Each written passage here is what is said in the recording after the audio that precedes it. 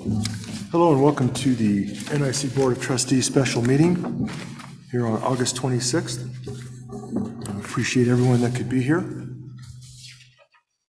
believe we have a flag in the corner, so it's not on our agenda, but I'm going to start our meeting off with the Pledge of Allegiance like we normally do.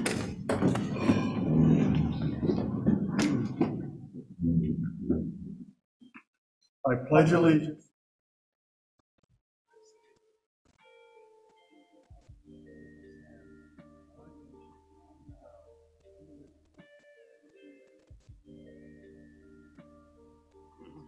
Thank you for joining me in that. There are certain days where that pledge seems to take a little more significance. I'm a career military man and still serving, and right now we've got some of my brothers and sisters in harm's way in Afghanistan, and we've just had a tremendous loss, as many of you may be following the news. I would encourage you to keep all those people in your prayers, please. We've paid a high price in Afghanistan and Iraq, and it's unfortunate we're still spilling blood over there. Mr. Chair? Yes, Christy. I just wanted to acknowledge we have a large number of former board members in the audience tonight. I'd like to thank them for attending, and our Chamber of Commerce officials and our foundation officials. Thank you all for coming.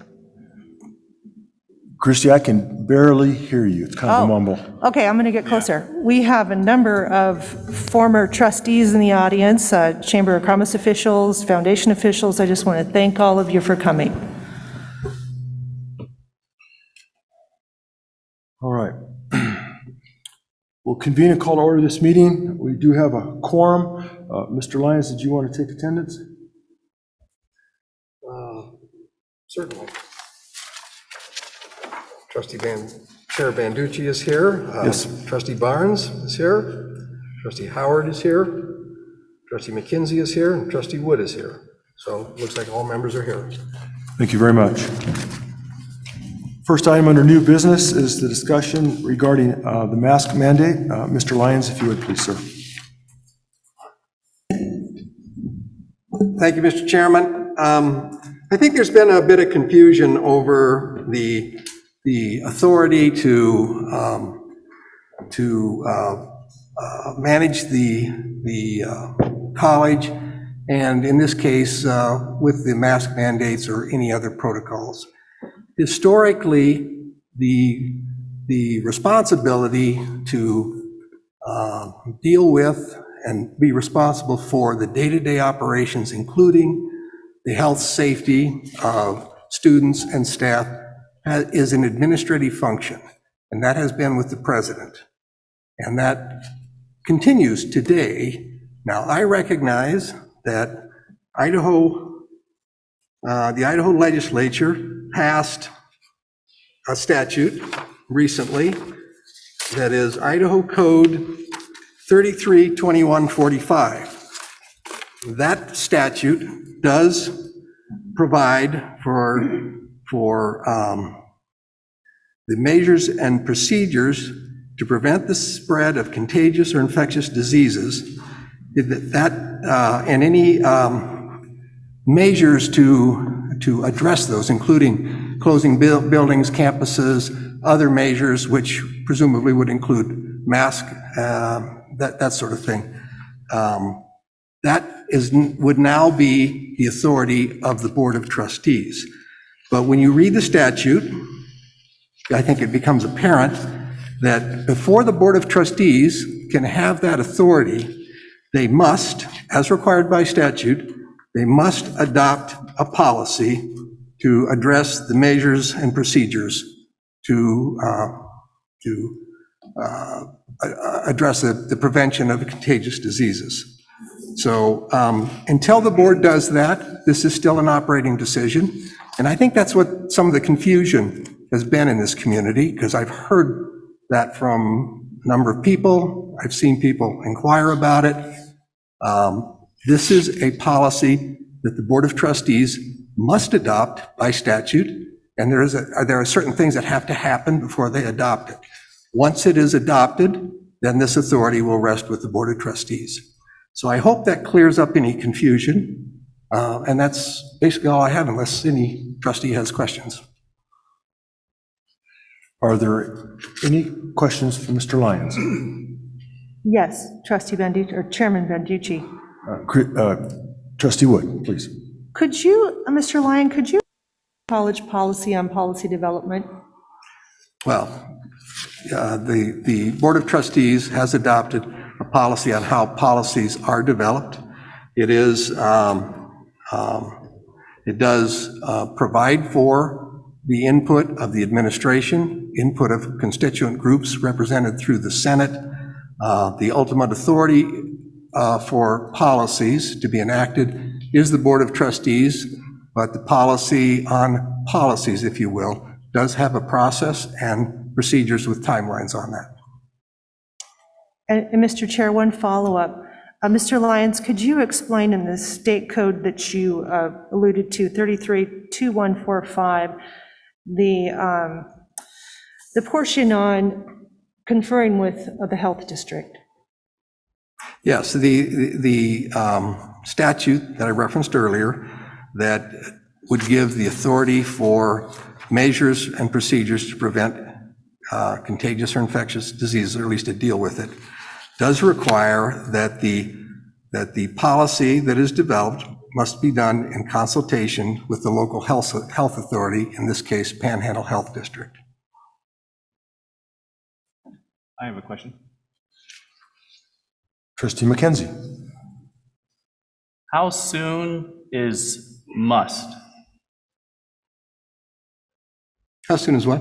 If the statute says must, how long do we have to do it, to adopt a policy? I would assume that it puts a responsibility on the board, but there is no timetable on that. Mr. Chair? Trustee Howard. Oh, all right. Mr. Lyons, the question was just put to you about whether or not there is some definition of must in the statute. If the word must is used, does that mean that you have to ignore all of the existing policies in order to do it? Or you must do it within the context of existing policies? No, I would assume not. No. The procedures or the policy, the statute does provide for certain things that must be done to adopt it. It does not have great detail in it, however, the statute. Mr. Lyons, question? Trustee McKenzie. If this board were to review a decision by the president, would that fall under the category of relationship with the office of the president? Would you state that one more time, please? If this board is clarifying the relationship of operating decisions that the president has, does that fall under the category of relationship with the office of the president? I'm not sure I understand the question. If the question is if the board, is the question, can the board undo the operating decision of the president? No. Oh. The question is, if the board puts forth a policy that clarifies the relationship of the president and operating decisions, is that under the category of relationship with the office of the president?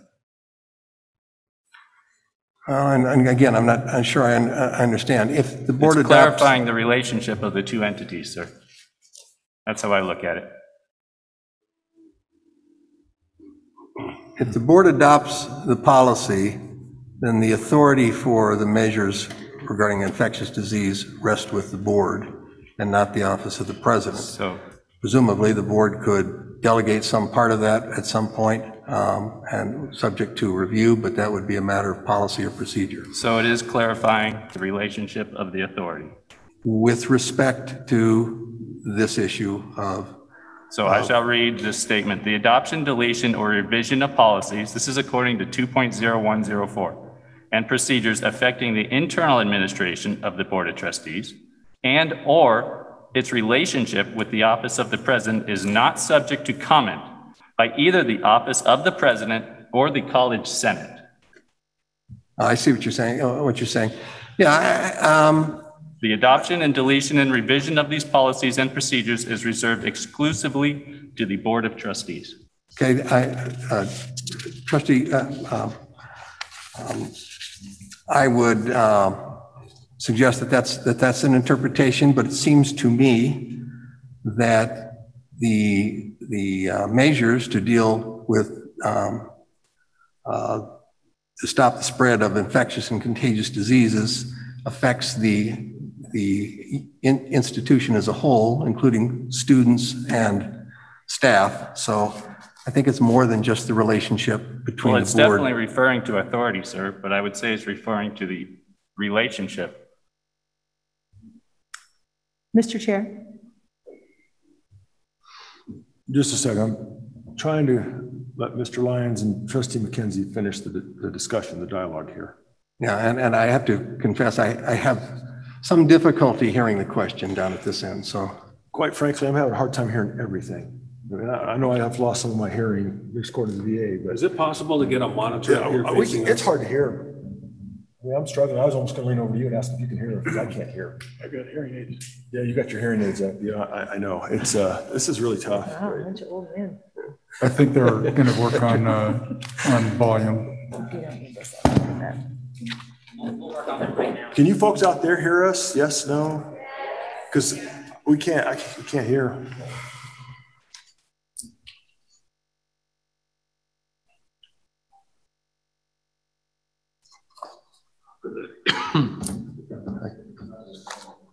I'm sorry?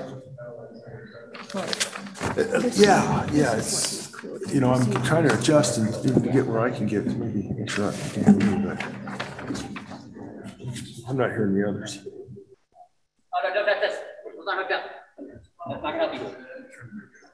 No touching.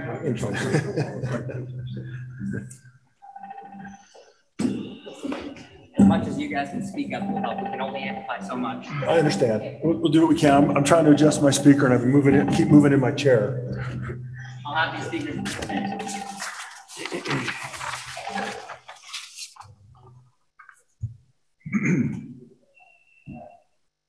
Also, Feel free to take your mask off when you're talking. Oh, that's probably better. yeah, take your mask off when you're talking at least. Okay. You just can't hear it. Mr. Chairman? Who's talking to me? Me. Now? Mark. So, yes. Okay, so I think to address what I think is Trustee McKenzie's question, I think the foundation of the question is, does this policy that the board would consider as under the statute 332145, is that a policy that would affect the internal administration of the Board of Trustees and or its relationship with the president that is contemplated in the policy on policies, which is 2.01.04. And I think I have to say, my interpretation is that it would not. It really, the policy to control or stop the spread of infectious diseases would become the authority of the board, but that would be a policy that affects the institution as a whole and is not pointed toward the relationship with the president or the internal governance of the Board of Trustees. So I just have to be clear on that. I think that's what the intention of the exception on the policy on policies is, to address things that relate solely to the Board of Trustees, relating to meetings or the direct relationship between the president's office and the board, the sorts of things that do not affect the institution, the staff and students as a whole. In front of each of the trustees, or in your board book, or however you had, I think some of it was here, I printed some off, but you should have a policy, it should be labeled in red in the left-hand side, just below the word policy, revision 1. And you should have a second one that in the left-hand corner under policy is labeled revision 2 in red. And those would be the two documents that we'll be looking at this evening. I know that... If I may, Trustee Banducci. Give me just 1 second, please. Those documents have been worked on by Trustee McKenzie.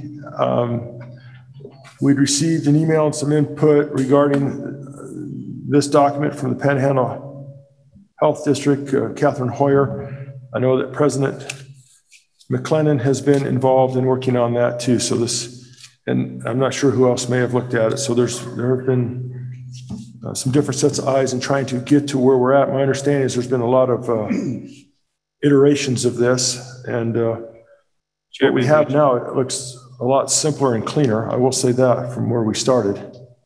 In closing of our prior conversation with Mark Lyons and me, could we take a vote on if we see it's...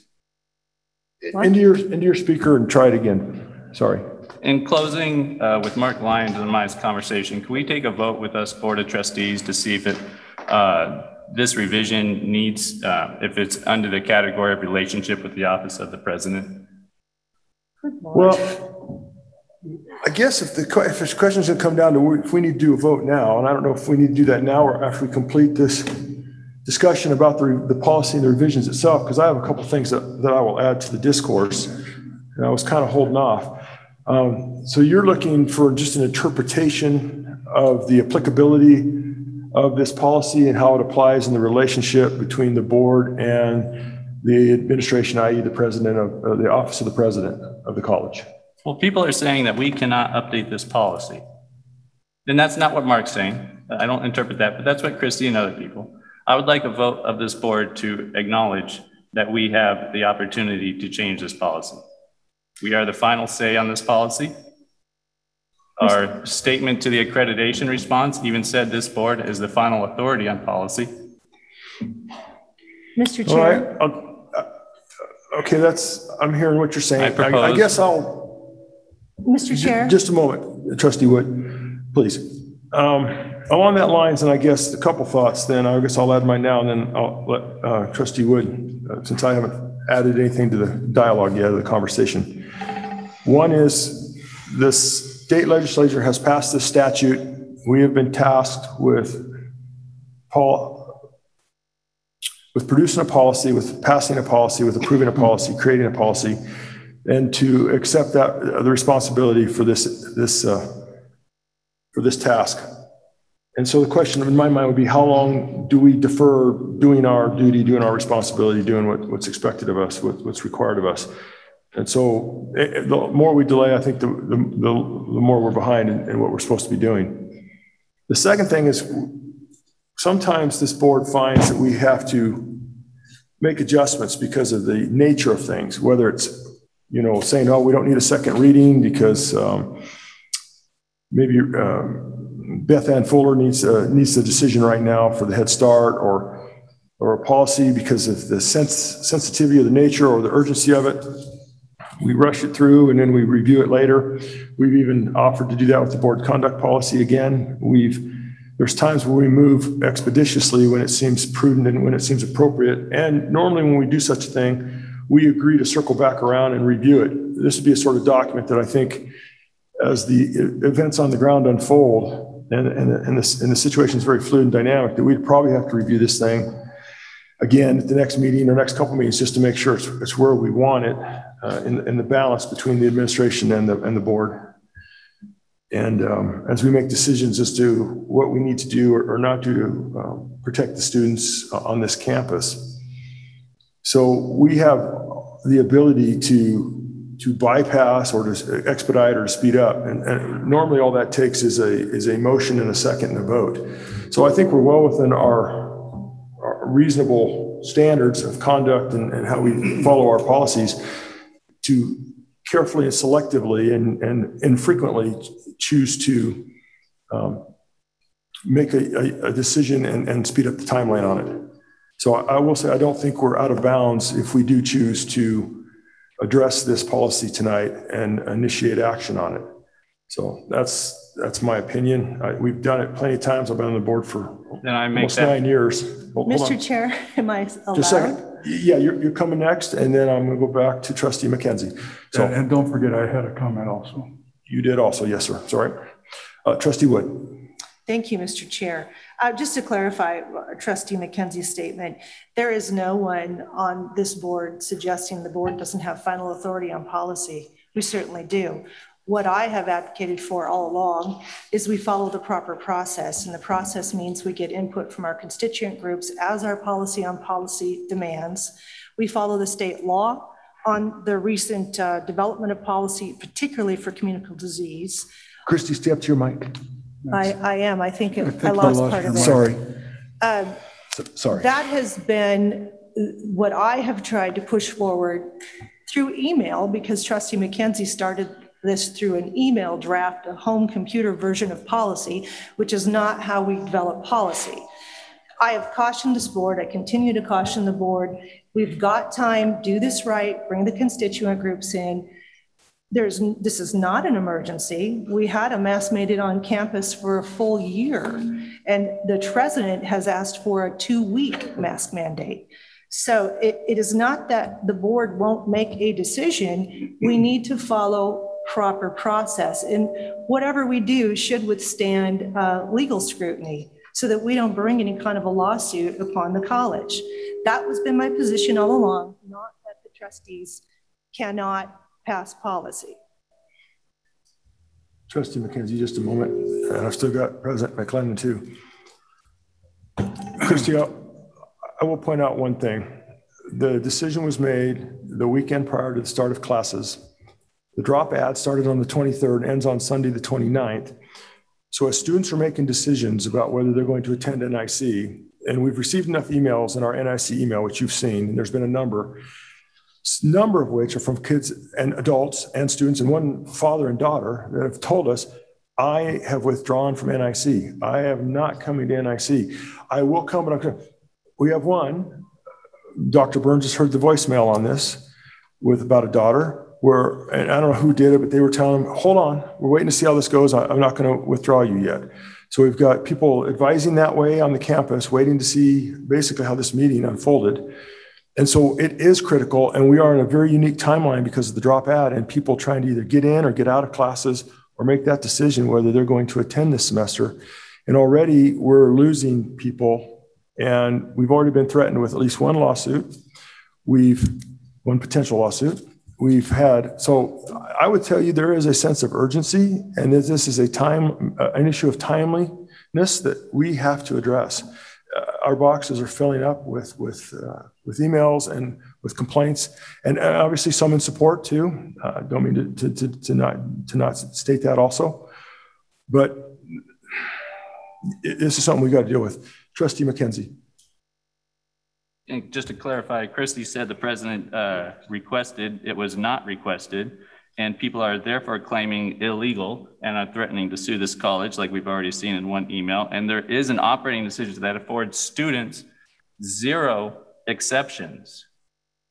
Now, I have seen historically during the last mask mandate, staff got extraordinary accommodations, including a shower curtain around them. Trustees are afforded exemptions. So it is incredibly important to me when I'm hearing that these students are being escorted off campus due to police, that I don't know how you cannot say that this is not time sensitive. People have made decisions. People are emailing this board saying, I've looked at the laws of Idaho. I'm under the impression this decision was left up to the Board of Trustees. Okay. President McLennan, sir. Thank you. A couple of things. Where I wanted to jump in at the way back in the stream of this conversation was on the 2 handouts the board members have. One's entitled, I think it's labeled Revision 1, and the other is Revision 2. Revision 1 reflects the input that you are receiving from the administration on this policy. Done rather hastily, but I think quality time was spent on it yesterday afternoon. The second revision 2 contains the revisions from the first document and adds in Trustee McKenzie's language on a biweekly report on the issue he just referenced around accommodations or exemptions.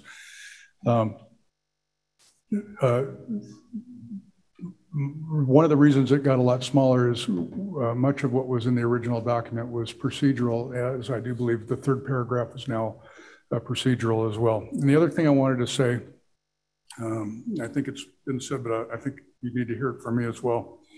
And this is in the context of accreditation and the investigation that we responded to in June and the subsequent letter we received from the Northwest Commission on Colleges and Universities, accepting that report with the notation of a follow-up ad hoc report due by August 31, 2022 that requires us to provide evidence of our ongoing, how we're addressing eligibility requirement 9, which is entitled Board Governance.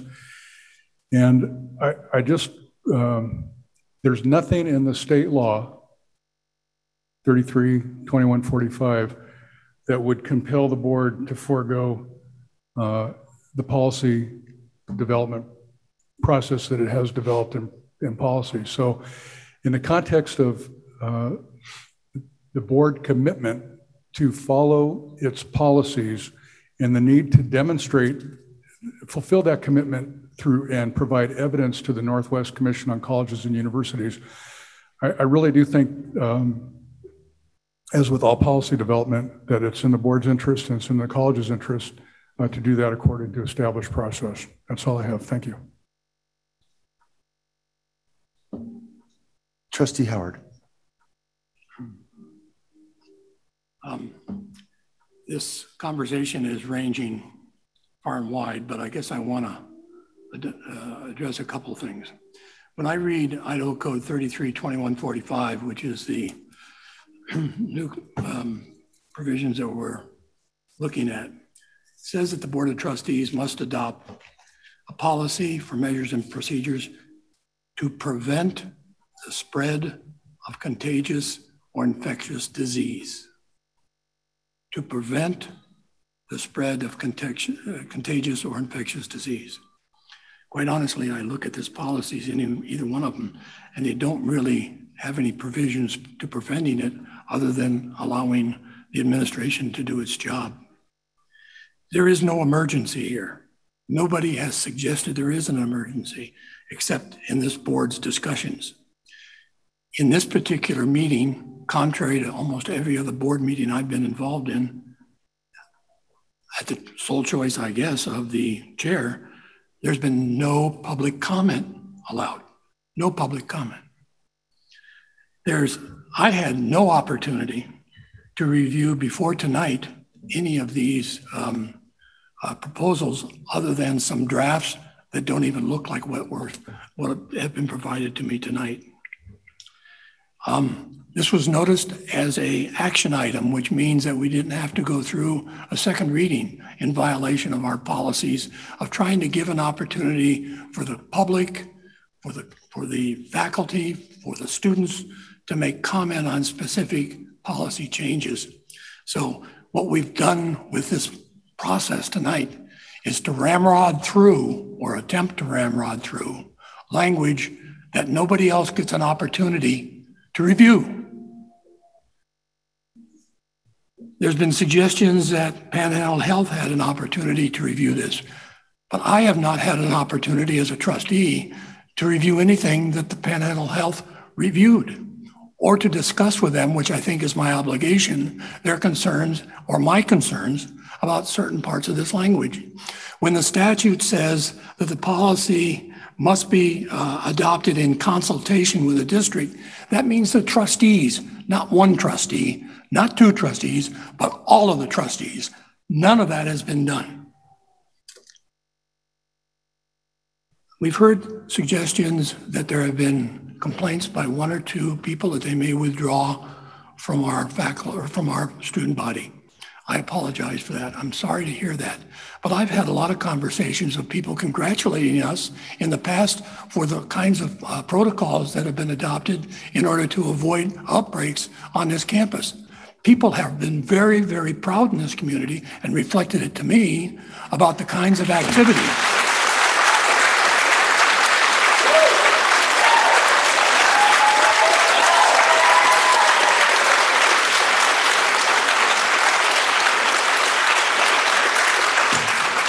Please, I want to have this discussion in a civil way because I think it's important for all of us. But we cannot, as a board, make a decision based upon anecdotal stories. We can't do that because there's always anecdotal stories. I can give you anecdotal stories about people who are so very proud of us, and there are anecdotal stories about people who are upset about something. We have to make our decisions based upon what we feel is best for the institution, for the faculty and staff as a whole. It doesn't mean we don't listen to the anecdotal stories. It just means that they can't drive our decision. I did not have any opportunity, no request from Trustee McKenzie or anybody else to participate in putting together this policy. I can tell you just in looking at it, I've got some changes I would make now, but we need time in order to develop an appropriate policy. Then state your changes. Excuse me. We have time now. Excuse me. Hold on.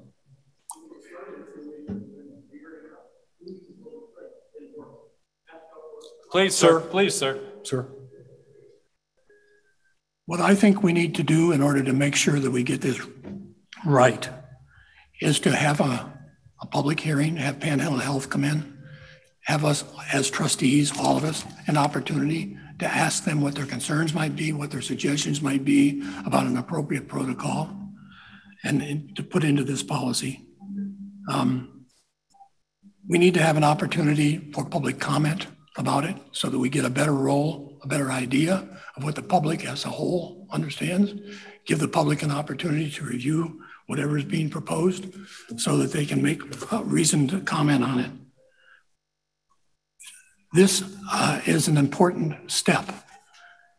And what I don't want to see, quite frankly, is what I think is an attempt to push through a policy avoiding all of the checks and balances that we have built into our policies here at the college, which is a governance issue that is being examined by the accreditation folks.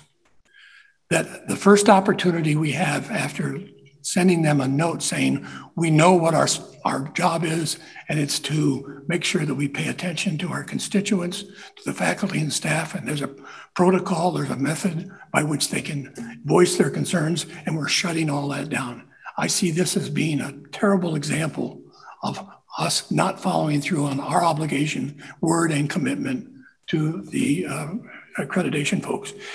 This rapid move, I think, is replete with potential problems. And I'm really, quite frankly, disappointed that we're looking at it in such an abbreviated fashion. Sir. We have a meeting, people. Please, whether you like. I got work to do after this still. Whether you like or disagree with what's said, keep it to yourself, please. I don't need you to clap for me. I don't need you to clap for Ken. It's not appropriate. I will say two things, and then I'll pass on. First off, we've had a number of meetings where there was no public comment, and oftentimes that was at the suggestion and recommendation of our attorney, Mark Lyons. So I don't appreciate that being pinned on me initially. I did make the call on this one, but this is not the first time. We've had several, and Mark has made that call. And I think he can attest to that. He's advised me that way on a couple of occasions because of the nature of the meetings. Secondly, can we accommodate you significantly? We give you not just emails on your NIC email. You're the only one who we personally send your personal email, all the communications. And I know you're splitting time between here and New Mexico, and it's been a challenge. I appreciate you being here. I know you had to come back from New Mexico for the meeting. But getting to you is hard. That's why we have so few meetings. I take a lot of criticism, but I'm going to thank Shannon for her yeoman's effort ask her what a challenge it is to try to find all 5 of us. And even at Christie's urging a couple times to go forward without all 5, as long as we have a quorum, I have resisted that because of the sensitivity, the significance, and the importance of the different issues that we've encountered and are dealing with over the last several months. So I have refrained from having any meeting unless all 5 of us can be physically present. And this was an example of when you specifically said you wanted to be here physically. So this is where we came up with this date today, Thursday, the 26th. It was the one date we could do. It gave you time to get back from New Mexico. So we are trying to provide things to you electronically. If you're not feeling you're getting adequate time, I'm sorry for that. That's unfortunate. But we do accommodate you even in a different way with the emails than we do any other trustee. We don't send to anybody else's personal emails. We've tried to avoid getting anything out to personal emails and keep everything within the scope of the NIC email system. And there are several reasons for that. That's all I'm going to say. Mr. Chair. Trustee McKenzie. I'm next. Everyone needs a voice in this community. All trustees, even those out of town who don't want to be on Zoom and delayed a couple days to be in presence, deserve that right as well, including students who also can possess a health condition and a learning disability at the same time. I am more than happy to wear my mask, mandated or not mandated. This is not about masks.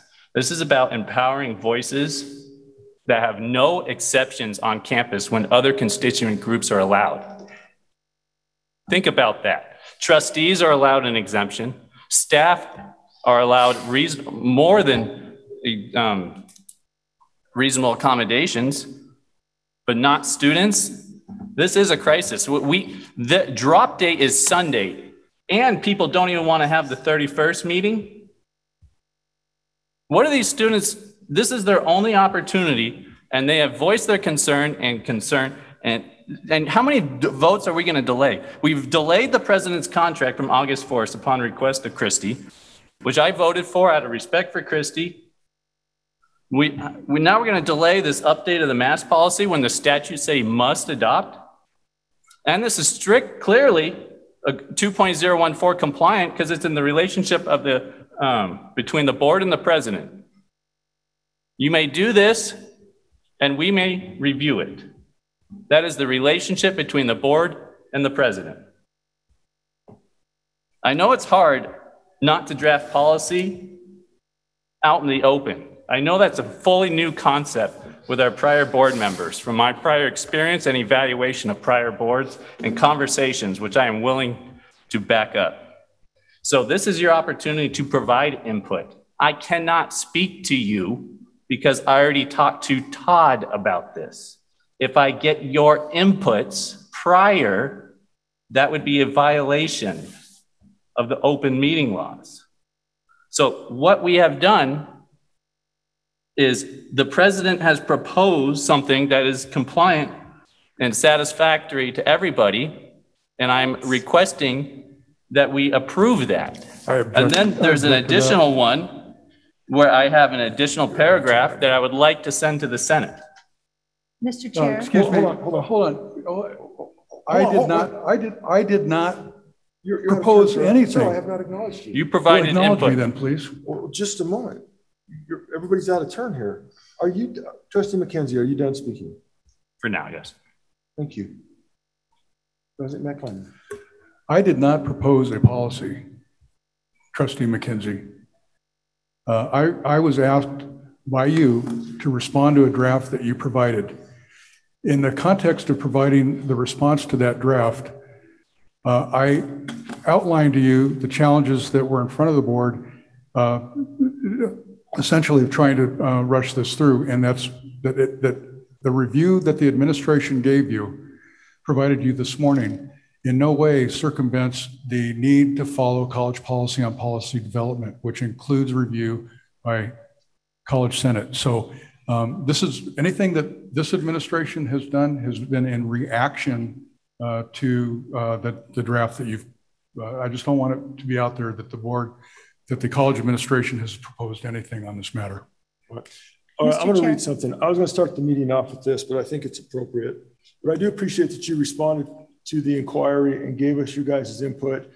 Again, as Trustee McKenzie has indicated, it was a very good response. I think you even indicated you felt there was a good effort put in on it. And there were some thoughtfulness done, and it looks like a quality product. And I don't know if I can speak for everybody that, yeah, it's going to be agreeable and everything, but from what I've seen, it looks like something that can be accepted, but we'll get to that point. All right. I'm going to read this. It's easier to do it this way. And Trustee Howard, to you, you're right. We can't point for point. We can't go tit for tat. We can't go back and forth. This much of what I was going to say, I'm not going to say, because I'm sure someone can rebut it, and we can go back and forth to where someone's wearing a mask and where people aren't wearing masks, and what's gone on in the world or locally, and where we've seen masks or where we haven't seen masks. And you can tell me, well, nobody has them at the fair or at the Nelly concert. I mean, we can go on and on and on with a million examples, and you know, whose church has them or not. I'm not going to do that. So here's the overarching 10,000 foot that I think is true. And everyone in this participatory governance model, NIC, wants a healthy and safe environment. Mask mandates, like lockdowns, are implemented with the best of intentions at heart. Sometimes it is appropriate to take preventative measures to ensure safety for the community. Vaccines and masks are available for those who choose them. Students and faculty have been given choices about the mode of instruction, online or in person. I would hope that we would choose, let's not shame someone for their personal choice, whatever their decision. There is not an answer here that will please everyone, but we can give it a chance to move past this pandemic. Keep in mind that the Panhandle Health District does not have any mask mandates in place at this time. They do encourage people to wear masks and get one of the available shots if they are so inclined to do so. We must begin taking steps forward, but also remain vigilant and be ready to take additional steps when and if it becomes necessary. And I think, I would hope that's going to be the general attitude of everybody here, that we're trying to work this for the best of the college and for the best of the students. And I don't know at some point how you're going to give me empirical data to tell me what the poll says. And so I guess we're going to have to use our best judgment and what we think is best individually as the elected officials, because the vote that counted, I guess, was in November, and that's what we're going to stand by at this point. So I just want everybody to know, though, that we do care. We do want what's best. This is not designed to be reckless in any way. There's just some times, and I'll use the military as an example. We have plans, we have backup plans, we have contingency plans. And quite frankly, especially overseas, when all heck breaks loose, you just get the mission done. But we still have a lot of plans in place. We try to follow those plans as much as we can, as often as we can. But it's kind of funny, as the ops tempo goes up, most people aren't as interested about how good your haircut is or how well you salute or if you can march as well. So there's priorities.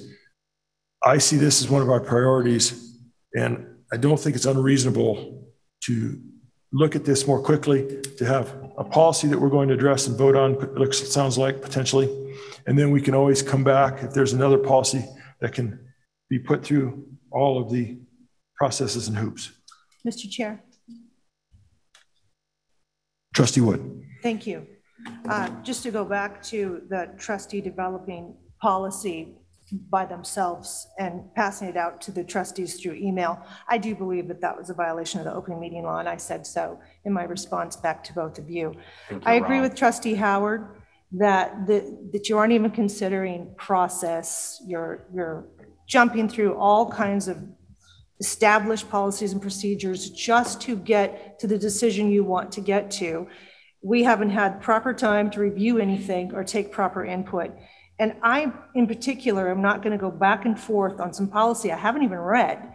If the three of you, two of you, one of you want to move forward and adopt some policy that we don't even know is legally vetted, our attorney has told us not to rush this, but you choose to ignore that, that's on you.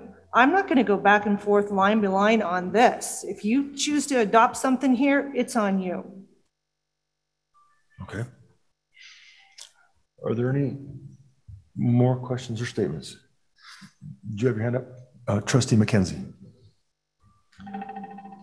I have intentionally reviewed 2.0104, the governance policy for policies, and I firmly believe by updating this policy is resolving a tough spot that this board is in.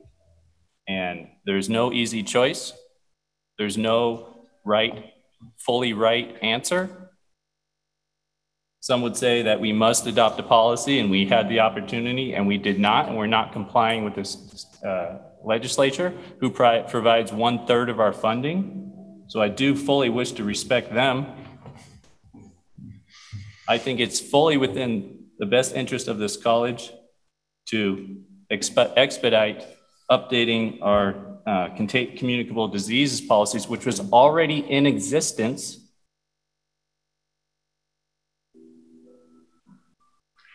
I would add one comment. If a policy like this is being derived, working with the administration by a singular trustee, and then provided to the rest of us to review, edit, do whatever we want to do with it, chew on it, and then bring it to the meeting to discuss it, a violation of the open meeting laws. It's no similar than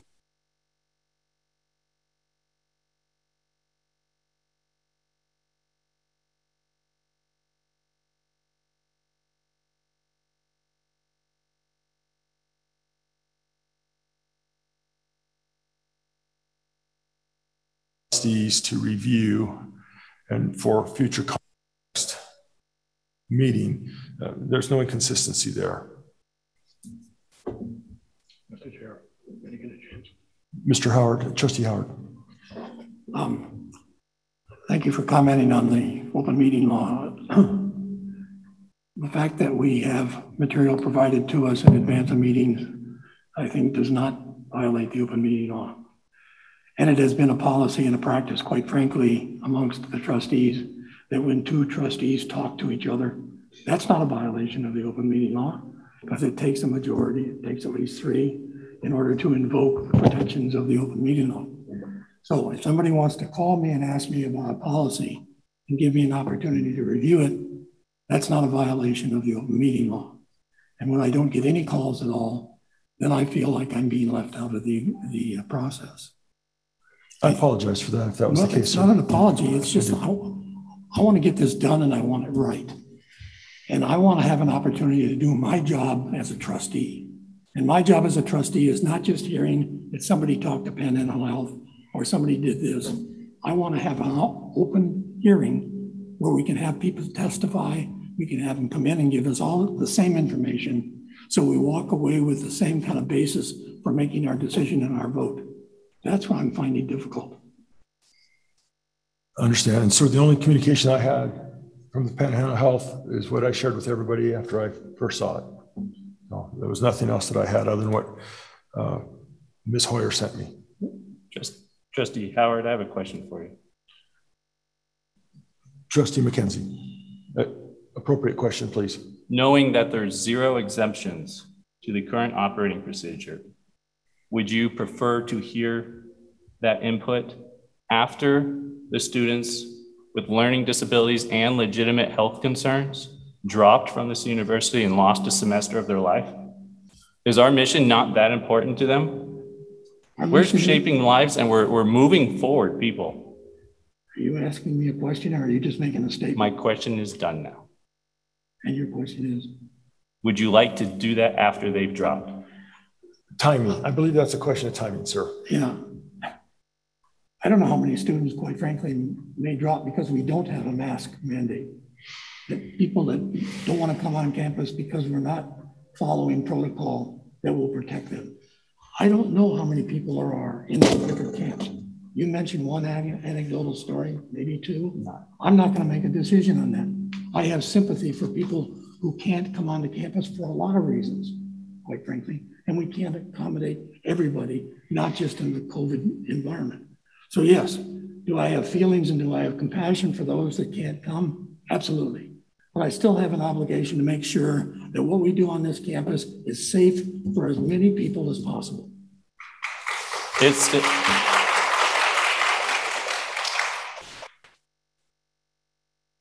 Our safety protocols Just all summer were safe. Just a moment. I want to make sure if anybody else has something, then I'll go back to you again. All right, Trustee McKenzie. Accreditation requirements also have come in the form of equity. Not everyone starts at the same start in life. People have different concerns in life. I don't know how we can just leave those students behind. I would still believe this institution would firmly still be safe. We are the only institution that I'm aware of in our county that is mandating it right now. The fair is going on. Sorry. Thank you. All right. I think we've had quite a bit of discussion, maybe an adequate amount. Mr. Chairman? Trustee Barnes, please.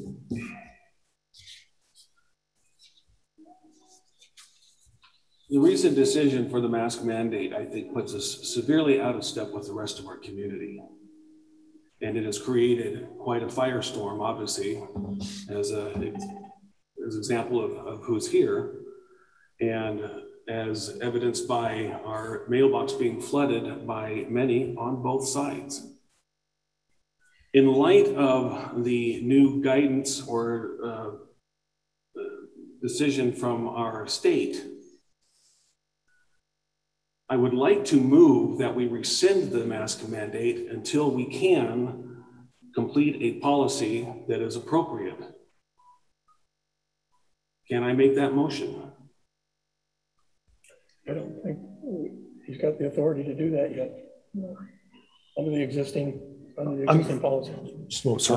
I'm going to look for guidance because that may direct us then to make a motion on whether we're going to vote on the policy. Mark, I'm going to Mr. Chairman, Trustee Barnes, that's been my concern, is that it's been our interpretation over the last couple of years, and I think it's a proper interpretation, that the decision for the protocols for the institution, for staff and students, the operation, including mask mandates, is an operating decision that is with the administration. And until the board passes a policy consistent with Idaho Code 33-2145, I don't think this board has the authority to make such an operating decision. Okay, on that, do I have a motion on policy 5.09? Trustee McKenzie. I believe that motion would be to expedite its acceptance. I make the motion to expedite the acceptance. He's got two motions. Mr. Chairman, Hold on. Actually, Michael did not make a motion. He asked if he could make a motion. My interpretation is he made an inquiry. We referred to Mr. Lyons for clarification if that was a proper motion. Mr. Lyons has said that is not a proper motion at this time because the board does not have that authority. So that motion was not made. It's a kind of a doesn't count, like it doesn't exist. So we step back again, and if Mr. Trustee Barnes wants to make that motion, someone prior to that would need to make a motion for approval, expedited approval of the policy revision 1. We would have to have a vote on that. If that policy revision 1 does not pass, then the motion would be moot. If it does pass, then Trustee Barnes could then properly make that motion, and then we could have a vote on that motion. May I make the motion to discuss and introduce this policy that I've proposed. Start the conversation. I don't think we have to have a motion for that. We can talk about it. That's what we're here for. So go ahead. May I have the floor then? Please, Trustee McKenzie. The above paragraph, for everyone here to see, is nearly identical to the existing policy. There's a lot more red here, which I don't know why it's there, when if you compare the actual wording, the NIC administration may take preventive measures to reduce the risk to the community. That's existing there. So the only thing that's added is the notwithstanding any law or rule to the contrary, which is pretty simple and everyone should agree with that. And everyone should appreciate this comment because the emails and the laws clearly designate a conflict right now. So the administration may, if they're aware, if they know that I'm aware right now with a communicable disease, I got tested and positive for COVID right now, you can take preventive measures.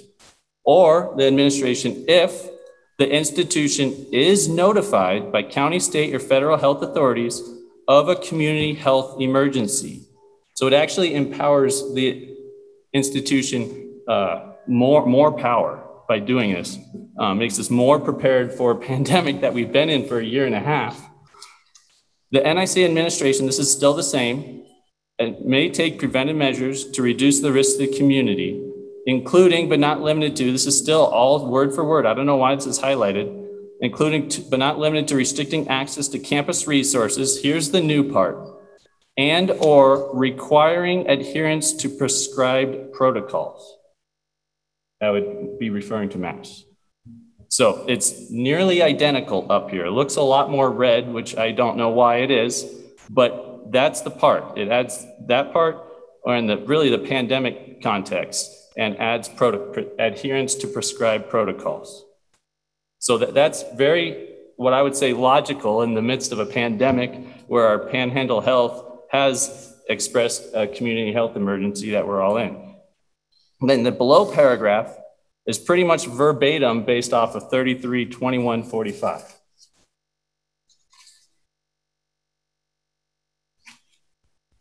And what it does is this bottom paragraph makes it so any of these communicable disease policies or prescribed protocols are therefore reviewable by the Board of Trustees. Reviewable meaning we would have the final ultimate authority as intended by the statute.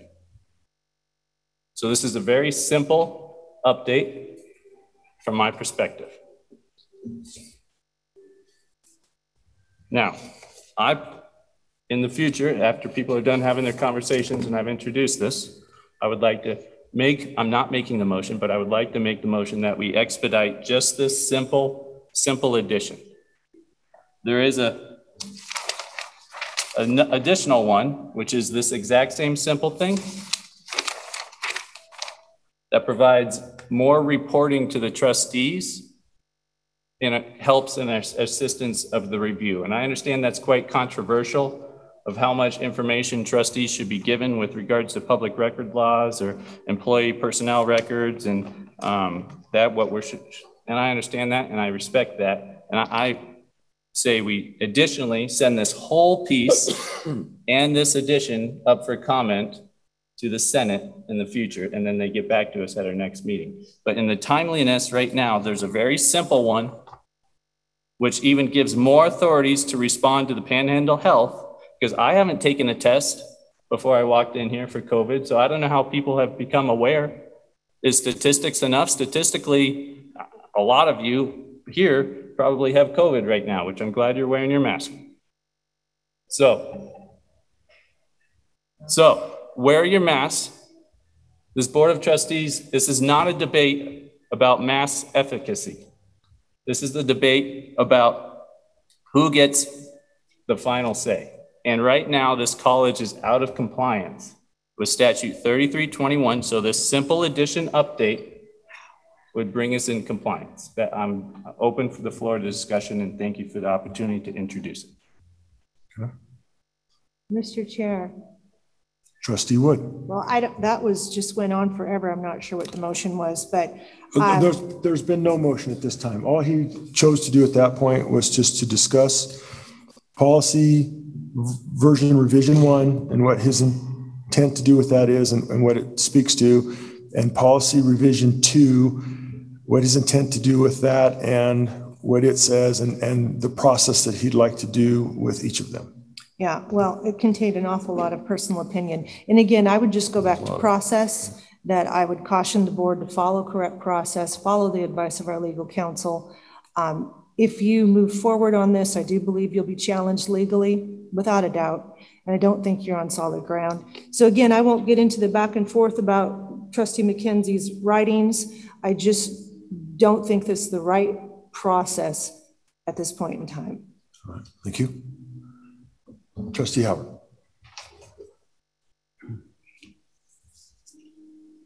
As I listen to some of the discussion, there seems to be a lot of weight being put on the statute where it says the community college must adopt policy for measures. And that's what the statute says. I tell you, I've spent a lot of years of my life as a lawyer looking at statutes and looking at language. This does not say must within 30 days or must within 90 days or must within a year.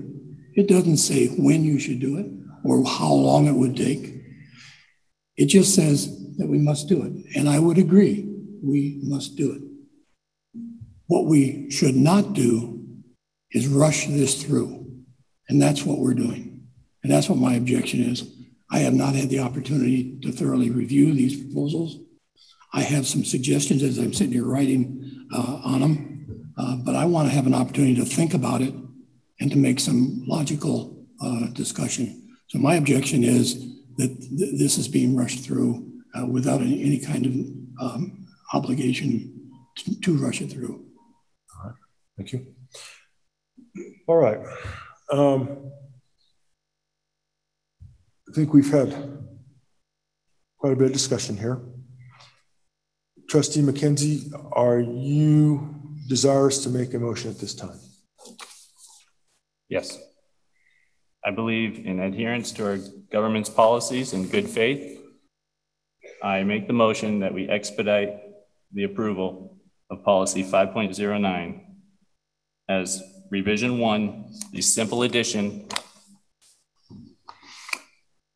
And I guess that's with the proviso that the policy revision 2 will proceed through a more standard process after we have this emergency measure in place.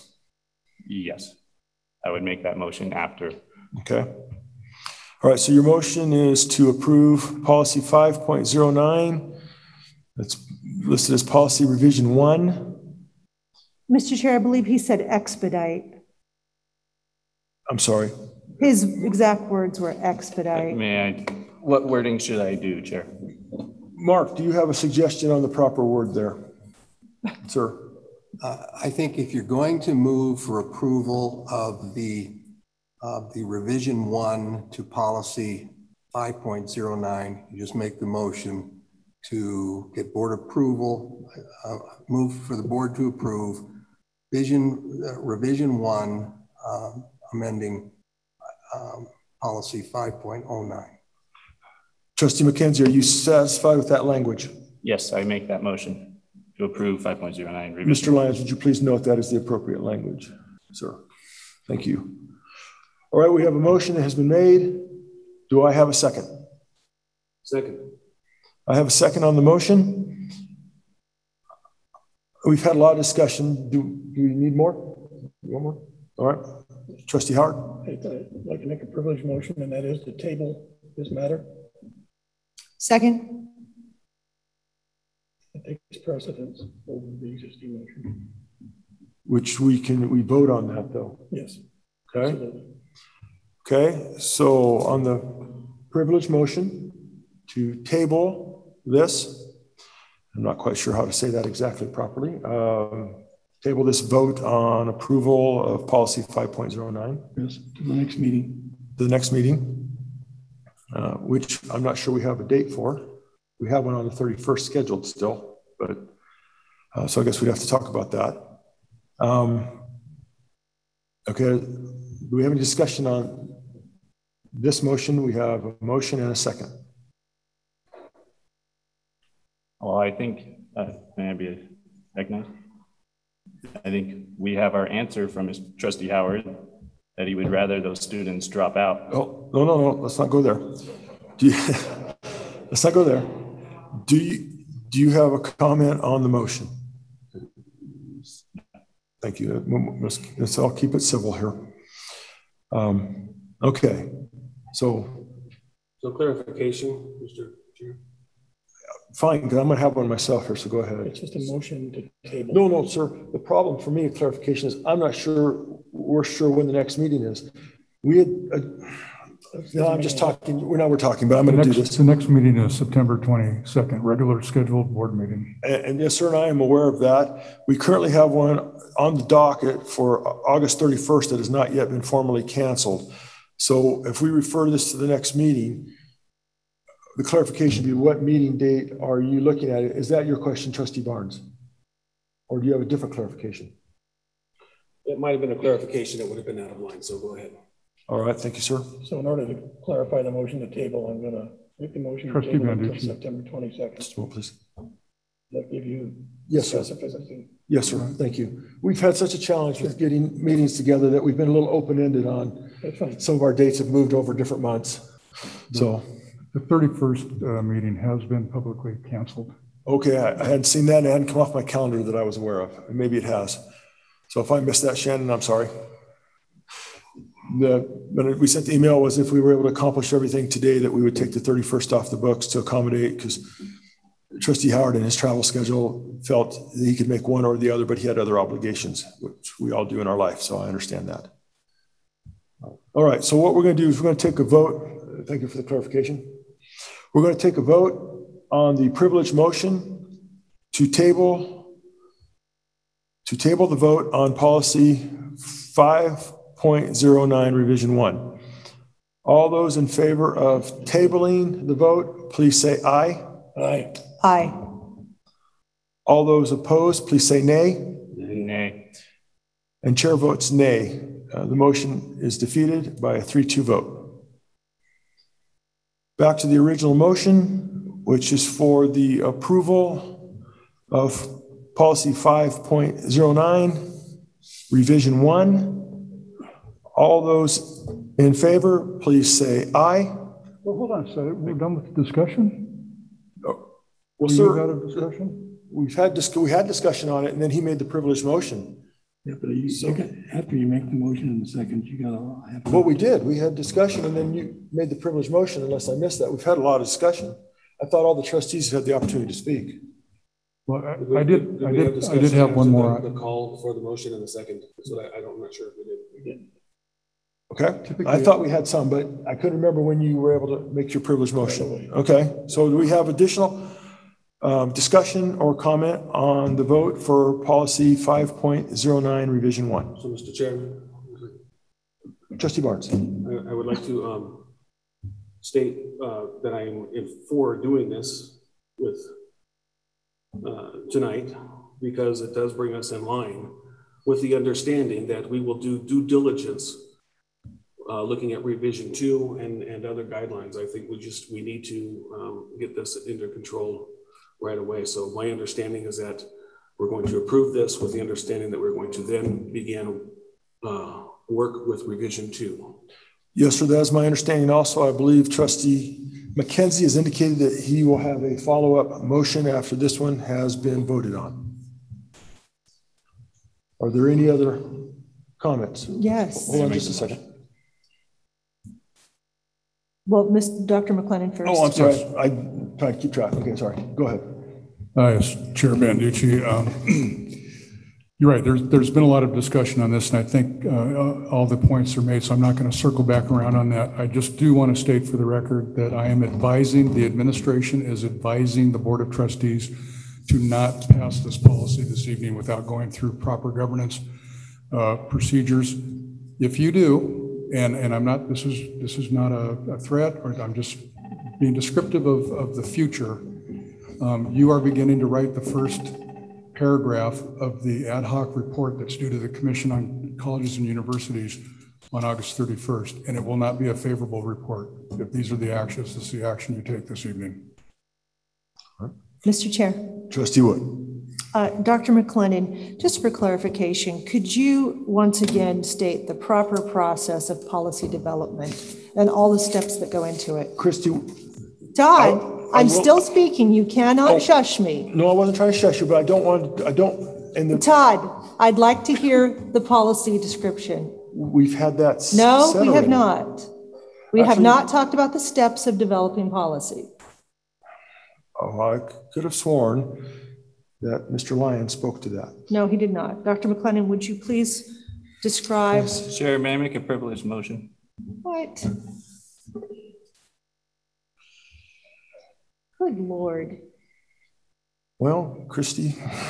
Todd, I am speaking. I've asked Dr. McLennan to clarify the procedures for policy development. He could finish that, and then Trustee McKenzie can go off down his rabbit hole some more. I believe it's privileged. You know, we do need to remain civil if at all possible.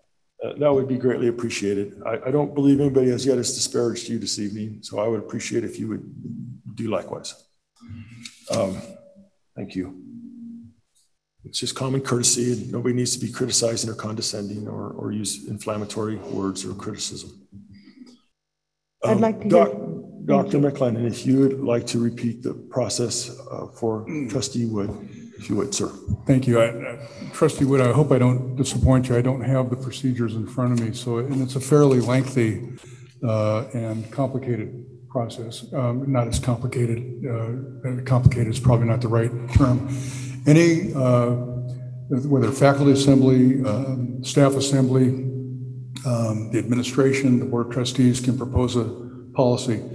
What that does, though, what that triggers is a review process by constituent groups, culminating with the review by the college senate that will ultimately is the recommending body to the administration for the actual policy itself. The administration reviews that policy. I believe the staff or the Senate does that in a very deliberative manner. They have typically a first reading and then a second reading and a vote on the policy.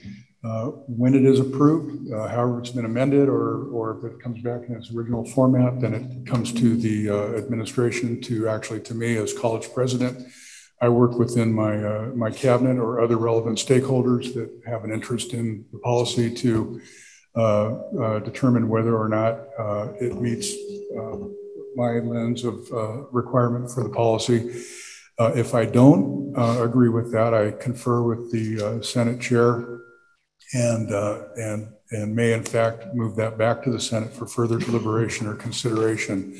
Once that process has gone through its course and there's agreement on that policy development and that content, then I place it on the agenda for the Board of Trustees as a first reading.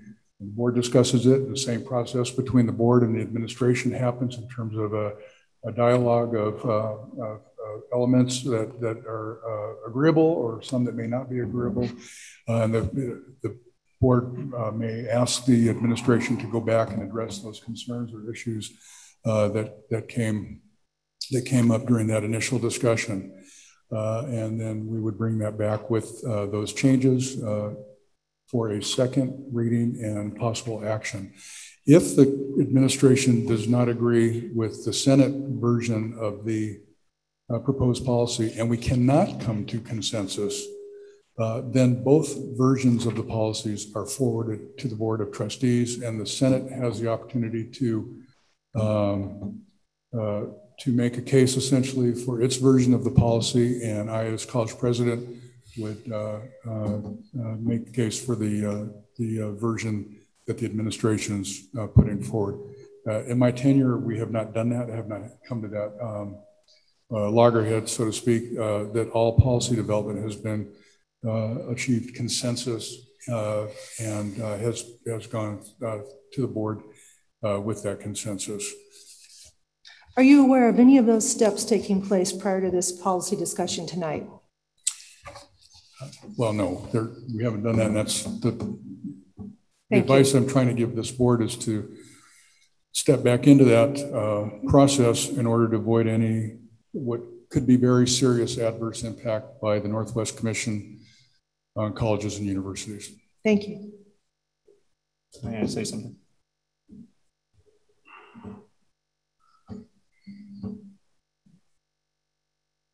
Trustee McKenzie. Everyone at this table is working in good faith. Everyone wants the betterment, best for NIC.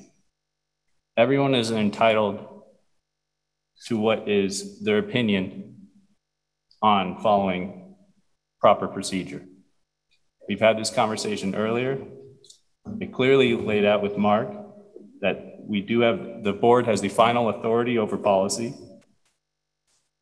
And because of that, I make the motion that we approve revision 1, 5.09.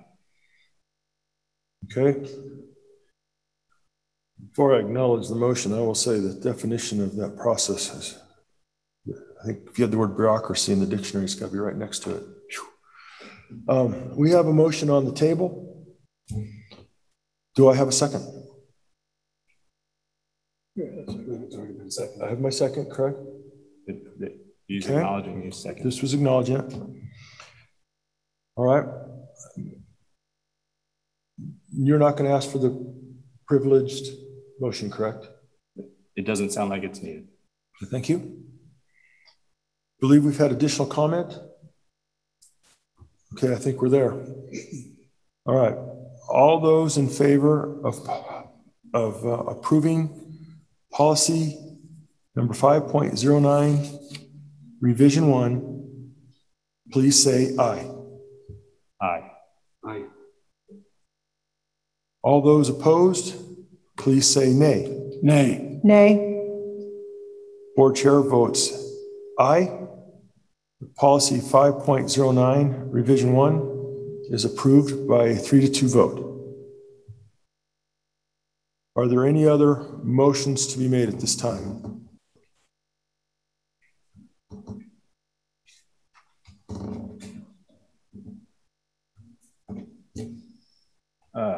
I make the motion that we send policy revision 2 for review through to the Senate for policy input. Second. I have a motion. I don't know that we need a motion for that. Mr. Chairman, We may not. We may not. You may be correct. Mr. Lyons. this actual referral of this draft to the board is not an action item on the agenda. Typically what happens is a board member will just ask that it be referred Trustee the board McKenzie, agrees. It's usually a less formal process. Sorry, Mr. Lyons, I didn't mean to interrupt you or anything else, sir. I'm sorry. No, I think that covers it. Apologize. I thought you'd stop. Trustee McKenzie, would you like to refer policy 5.09 revision 2 to President McLennan and the Senate for review? I respectfully request that they initiate that process. Yes. All right. Thank you. Mr. Chairman. One moment, sir. President McLennan, as you have the policy revision 2, if you would please properly route and channel that through NIC for review. All right. May I say one more about that policy for submittal? Trustee McKenzie. For content for that first paragraph to the accreditation agencies, which we highly respect and are considering, there was much more, a whole nother paragraph that we would love to have, I would love to have passed, but out of respect for the non-time essential portions, is being referred. Trustee Barnes, sir.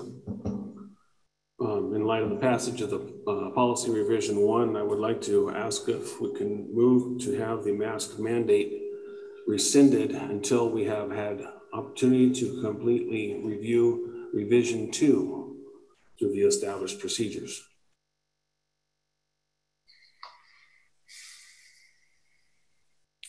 I have a motion. May I ask a question on the motion? That would be with the understanding that we would not probably have an opportunity to review that until the formal meeting in September, correct? If it got through everybody by that time. It could be September or it could be October. Okay. All right, I have a motion on the floor. Mr. Chair, I don't see that on the agenda. How do we take an action on an item not on the agenda? Action is mask mandate statement. That is certainly on the agenda and it is an action item. A statement? I have not seen any of it. You didn't provide any of it. What is it that, where's the statement? My understanding is this is the mask mandate statement. The statement would be if either the mask mandate is in place or the mask mandate is rescinded. Again, I would just say that I think that there will be several challenges, and I would advise the board not to do this. If I may, Chair. Just a moment. Mr. Lyons, did you get the wording from Trustee Barnes, or do you need that repeated? I think Trustee Barnes made a motion to rescind the mask mandate. Okay. If somebody heard that differently, let's get clarification on that. Okay. On the mask mandate statement, I think this is open to interpretation. Having passed the policy, the board does have authority in this area. That's what it seems to me from this, from the immediate last action that the board has taken. So I do recognize that the action item mask mandate statement is not very concise and direct. But this is an area that would have board authority given the past action. All right. Assuming that remains valid. All right. Thank you, sir. I appreciate your explanation on that. All right. So I have a motion on the floor to rescind the current mask mandate. I second it. Further review. I have a second. Are there any questions or comments? Trustee Howard. Well, I understand that masks on campus, masks generally in our community, have become a touchstone of a lot of passion and feelings generated by different understandings. My difficulty with this motion is if you rescind the mask mandate, what can the administration do? Can they, if there's an outbreak, can they ask that people wear masks in the rooms or the areas where there is an outbreak? To say that you're going to rescind the mask mandate only opens the door to maybe the need for a lot of other remedial approaches, which may be all premature. I mean, we need to get to the end of a policy and see what the board's authority to the administration is before restricting just one portion of it. So I see this as being, as they say, the devil's in the details, and the details are going to be very devilish. All right, thank you, sir. Mr. Chair. Trustee Wood. Well, I would just like to state to our employees that you can probably see where this train's going. And I just want to thank you for your dedication, trying to keep our students safe, trying to keep yourself safe. And I certainly hope that you still will continue to wear your mask in the classroom, protect yourself, protect the students. My belief is that this will be passed by 3 trustees and without a lot of real good conversation or input, and we're going to have to live with it for a little while. So I would ask all of you to just be safe and protect each other. Mr. Trustee.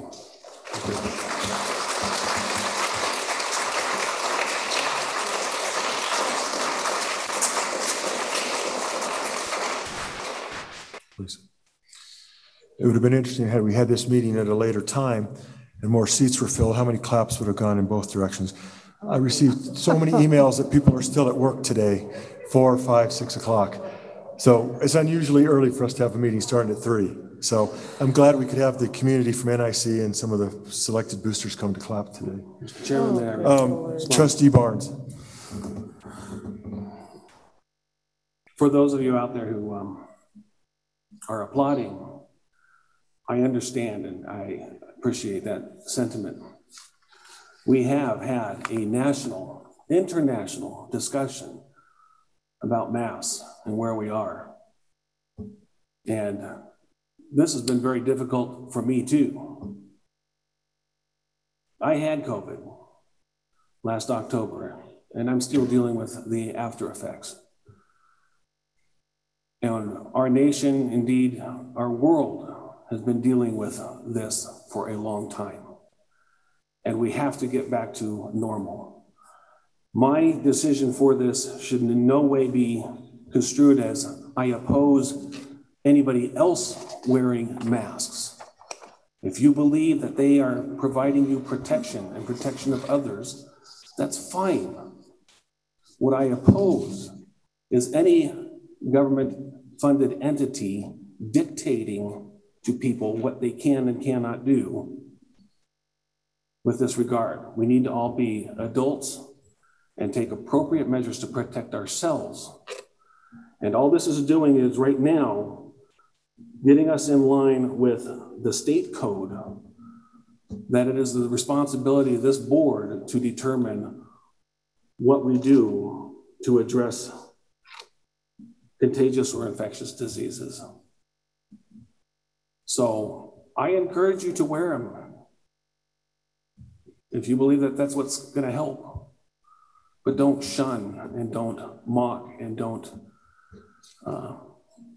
demean those who choose not to. I am one who chooses not to, and I won't, because it restricts my oxygen so severely that within 30 seconds, I'm about to pass out. And I'm not contagious. So I want you to all to know, and to anybody else who's listening to this, I read every single one of the emails that come in, and I appreciate everything that everybody has said on both sides. So thank you. Thank you, Trustee Barnes. One moment, if I may, sir. To that point, whether, for myself personally, whether an email came in, whichever side it supported, I will tell you I've read every word. And there are impassioned emails on both sides of the argument, as you might expect and imagine. And there are, some of them are very short, some of them are very to the point, some of them are a little blunt, some are quite lengthy and tell a story or a narrative. And so, to what Michael just said, I do read all of them. And so I appreciate those that felt compelled to communicate with the board and express your opinion and your thoughts on it. And I wish everybody the best as we work through this. I really do. This has been a very challenging couple years. Trustee Howard. Thank you. With all due respect, I'm going to say something that I'm not being disrespectful of you. But when you say that you object to government or authorities dictating what we should do, I suggest to you that we are in a civilized society replete with laws telling us what we should and should not do, many times for the benefit of others, not necessarily for ourselves. We're told that we shouldn't run red lights. We're told that we should obey traffic laws. We're told that there are a replete number of activities that we should or should not do to protect others. In my mind, this is no different than that. We are trying to protect an entire community by using the minimal device of a mask. I say that in the context that, as I understand it, there's an uptick in cases in Idaho because of the COVID, not just in Idaho, but around the country. We're having another wave of COVID infections and deaths, and we need to do something to address it. And so in my mind, this is a device, minimal as it may be, by which we can try and protect one another and act as a civilized society. Mr. Chairman, may I respond? Yes, sir. And then Trustee McKenzie, if you'd hold on for a moment. Trustee Barnes, please, sir. I appreciate that clarification, because I do know that there are laws that are restrict what we can do. This is a very different situation. As we all know, this is a major debate internationally on of masks itself. And this really points more towards what governing authorities can tell us to do related to our own personal health. And we need to get back to normal as soon as possible. Trustee McKenzie. Well, I think it's evident that while you must, as in a mandate, you must wear a mask in this building, you are not afforded the opportunity of when to put that mask on in this building. May you put it on in the middle of the building? May you put it on your way out of this building? So when the statute says we must pass a policy, are we allowed to pass that 4 months from now, 10 months from now, 10 years from now? I see your point. I think we've discussed the timeline issue, and I think it'd be fair to say there are some differences of opinion on that. So Well, I refer to that as in this does not change anything, really. The recommendations to still wear your mask and the safety protocols at this institution are premier, fully compliant with Panhandle Health and other Kootenai Health partners. It is still there, and we still highly recommend the same thing. The difference is mandated. Mr. Chair? Mr. Chair, yes, Christy. where is that recommendation Trustee McKenzie is speaking of? He says we have a recommendation. Where is that? I was basing it off of the signs I see around. Is that not? The safety protocols, that adherence, am I mistaken to not understand that this institution does not suggest everyone wear a mask? I think you were speaking on behalf of the board. The board's not had that discussion. Oh, well, forgive me for conveying that message. All right, stop that one right there, if I may. I just appreciate both your inputs. I just don't want us to go back and forth on that. Just decorum. All right. Just a moment, sir. We've had so much discussion. I think we're still, There's a motion. we have a motion and we have a second. We're in the discussion of that. Sure. Can I call for the vote, or did you address? Well, you can call for the question. I call for the question. Okay, we have a call for the. May I speak? One moment, sir. Mark, under Robert's Rules for Orders, if we call for the question, if it's unanimous, you can just call for the vote. Otherwise, you can take a vote to call for the question, to ask for the vote, and that turns off any more comment or discussion. Correct? Mr. Chairman, Robert's Rules of Order are not required here. They are listed in our policy for meeting governance as a guideline. So we tend to follow Robert Rules of Order because it gives some structure to this. You allow comment. So if you, as chairman, if you think some additional comment should be allowed, I think you have the flexibility to do that. We don't do always strict technical interpretation of Robert Rules of Order.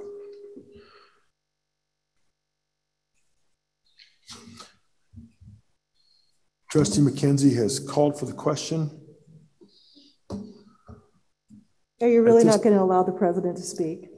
Well, Christy, you know, while I appreciate your input, let me recognize you next time, and I'll be happy to chat with you for the moment here. Here's the challenge, is three times, I thought maybe we had concluded our comments and discussion, and we keep going, which is okay, but there's a point of when do we stop? I guess maybe we haven't reached that point, I'm not sure. So I was politely waiting my turn. And I'm going to let you, sir. Let me finish. So, Christy, yeah, I'm going to certainly give the president the option to speak. Thank you, Todd. Thank you. President McConnell. Okay. You know, I too can see where this is going. I've obviously known that for some time based on this discussion. I do want the board, I'm very disappointed with some qualification in this board right now. I'm frankly dismayed by this action that you're about to take. However, I want you to know, and Trustee Woods, I do appreciate your comments to the faculty and staff at North Idaho College. You know, when this pandemic started, it was a challenge for us to figure out how to find our way forward. And as a college community, and by college community, I mean trustees, certainly administration, faculty, staff, and most importantly, students. I can't think of one individual who did not rise to the occasion to pull in the same direction to make sure we could offer the highest level access to our community, to the programs and services that we provide, and to do it as safely as we possibly could. So I too want to, we had t-shirts printed last year, Together We Will. I wrote it just recently, Together We Did. We were able to operate this institution quite safely. The actions that the board is contemplating and taking right now, Trustee McKenzie, do change things. It will have the effect of changing things. I want to briefly read a letter that I received from Kootenai Health yesterday, in fact. The trustees have received this, but I do want to read it for a matter of public record. I'm going to stop here. Hold on. This is... Todd, it does no harm.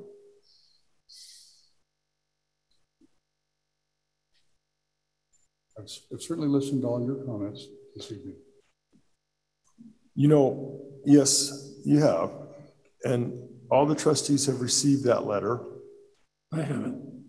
It would be in your email, sir. It could be, I haven't received it. It would be in 2 different places. Because It's not in 2 different places. Well, no, it would be. It would be in your NIC address and it would be in your... I looked at my own personal address today. I looked at my NIC address yesterday. And that I apologize, because what I sent, I know, but I didn't send that forward. So that would have come from President and Shannon. So maybe they only sent it to your NIC email. That I can't speak to it. I didn't review the email addresses that it all went to. I just saw everybody's name on there. Todd, I don't think you want to give the impression of restricting comment by the president. That's fine, Christy. I just find it interesting that you're going to bring up a letter. And I question, did those folks just wake up that morning and go, I think we're going to generate this letter today and send it to NIC just because it just came to us to do this today. We've been doing this for over a year. There was different mask mandates in the fall of last year, the spring of this year.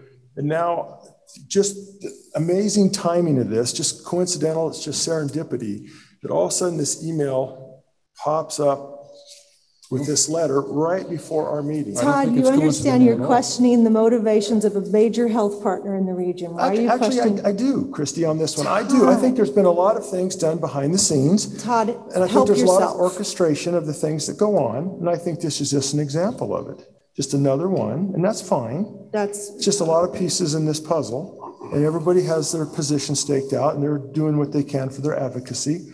And this was just another attempt in that advocacy on one side of the ledger here of this issue. I think and I just think it's a bit disingenuous.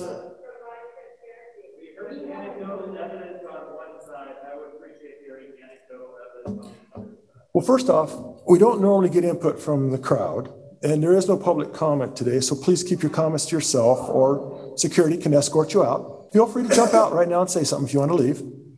Secondly, this is a letter, which I've seen, and that's great, and it's, oh gosh, we think you're great, we're going to commend you. So fine, if that's what you need to hear to further your narrative, to reinforce your position, that's what it does. So that's fine.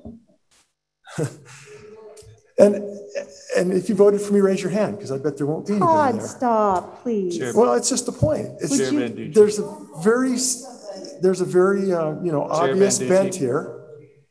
Again, sir, you are talking out of order. You're not permitted to talk, Chair sir. Banducci. If you would. Thank you. Chair Banducci. Well, it is. Just a moment. Read the letter. I will say before I read the letter, it was very timely, and I'm absolutely certain that it was timely because of this board meeting this evening. And Kootenai Health is a major partner in our community, and we are an anchor institution in this community. And what we do has a direct impact on this community, not the least of which is the transmission of communicable disease. The letter begins, thank you for your support. As you know, Kootenai Health has experienced another wave of admissions to our emergency room and hospital from increasing COVID-19 infections in our community. On August 18th, 2021, Kootenai Health sent a press release out to our community to notify them of our situation. Today, we have 96 patients admitted to the hospital, with 37 admitted to our intensive care unit, exceeding our licensed ICU capacity of 26 beds.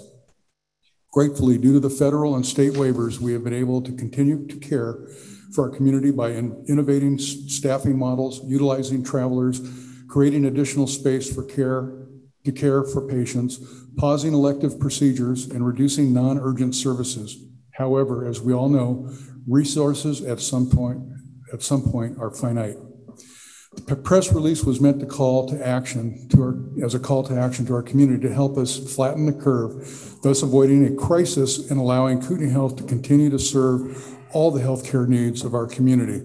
Our community can make a difference by employing such actions as getting vaccinated, wearing a mask, and maintaining physical distance. We know by employing these simple actions, every individual can help. As one of our key business partners, we wanted to express to you what your positive impact to your announcement to have your students return to school wearing masks made on the team at Kootenai Health. Our physicians, nurses, and entire healthcare team applaud you and your decision to stand with us as leaders in our community to do the right thing. Together, we share a commitment to keep our community healthy and safe. We have a stake in our community and its continued well-being, and appreciate your support to be able to remain available to serve should they need our services. And that's signed by Joan M. Simon, Chief Nursing Officer, and Karen Cabal, Chief Physician Executive. And I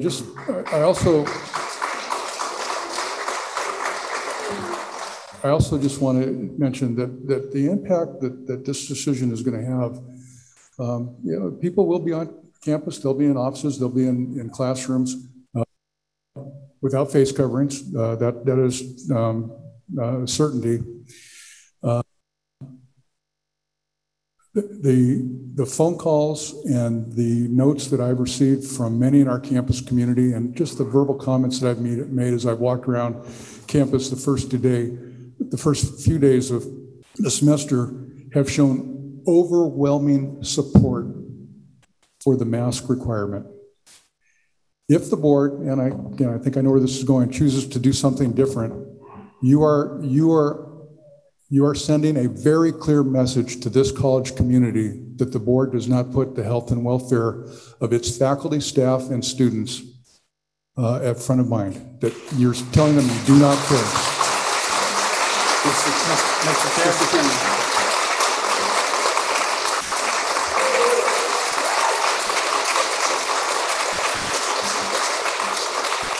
Mr. Chairman. Trustee Barnes.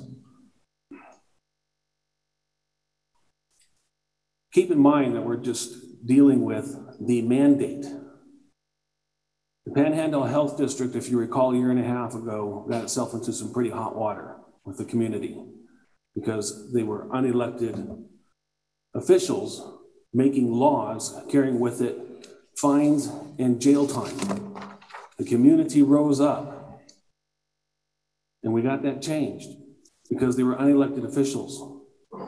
What we're doing here is doing the same thing. The state has said the elected officials need to make these decisions. You hold us responsible who were elected for this. Now, there are overwhelming numbers of people on the other side too. You hear people talk about you're listening to your own echo chamber. I kind of love that analogy. We all have our echo chambers. So this gets handled at the election. You can hold me responsible when I'm up for re-election. But we're talking about a mandate of something, a medical device that has no guidelines of how to use it, how to dispose of it. And it's clear in our national and international discussions of whether the masks are even effective. If you believe they're effective, good, wear them. We're just addressing a mandate. We want our college to be open and free. As an adult, you can take responsibility for your own health, for your kids' health, and do what is necessary for that. But we don't want to be dictating to people against their free will related to their own health. And so this letter doesn't mean a whole lot to me coming from Panhandle Health. I'm sorry. Trustee McKenzie, did you still want to call for the question? I would like to say one more thing in closing. We're just going back and forth and back and forth and back and forth.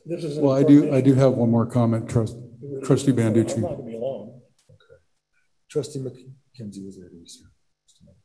Trustee McKenzie. In Idaho, the Idaho legislature, which again provides about 1/3 of our funding, widely recognizes that voting constituents want community college board of trustees who are elected representatives to make this specific tough decision. Each of us come from the community, and we're actually in tune with our community and with the NIC stakeholders and community here, even though, anyway. Apparently, they believe that 5 fiduciaries with diverse experiences concluding this decision may actually provide more wisdom on the situation than a single person, even if highly educated. Trustee Howard. I guess I too want this to end. But I would like to remind all of us what the statute 33-2145 says. It says a community college must adopt a policy for measures and procedures, listen to this, to prevent the spread of contagious or infectious disease. I'll say it again, to prevent the spread of contagious or infectious disease. Taking away masks, which are intended to prevent the contagious or infectious disease, is not the kind of procedure or measure that is authorized by this statute. The statute then goes on to say that once a policy has been adopted, which we've done tonight, only the Board of Trustees has the authority to close the college or any of its buildings, or to require other measures in the college for, again, listen, the purpose of preventing the spread of contagious or infectious disease. I have heard no medical evidence, other than some arguments, quite frankly, that masks do anything but prevent the spread of contagious or infectious disease. This statute authorizes us as a board to take actions which prevent the spread of, not to enhance the spread of. Thank you.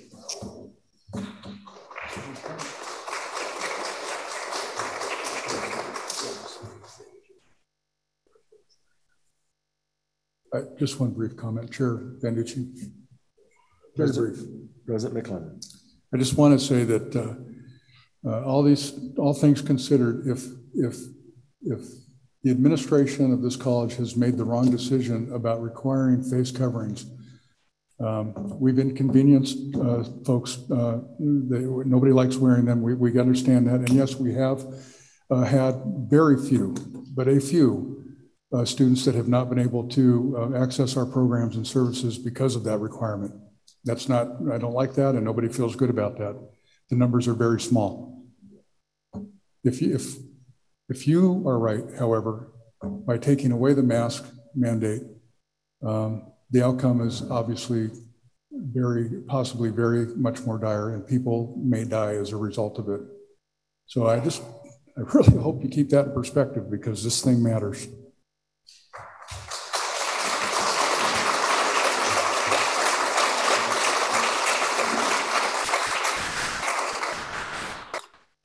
I'll call for the question. Go ahead, sir. I call for the question. Thank you. Trustee Howard has called for the question. Can we do a roll call vote? Well, I think, Mr. Chairman, you do not need a roll call vote. There was a motion made. I can't recall exactly by who. I think it was Trustee Barnes, and there was a second, I think, by Trustee McKenzie. Yes, sir, I believe you're correct. And so this is not the type of motion that requires a roll call vote, but I would suggest that we make sure we have an accurate count. Yes, sir. That was what I was thinking. Thank you for confirming that. I was trying to remember my Robert Rules orders on the call to question. All those in favor of rescinding the current mask mandate on campus, please say aye. Aye.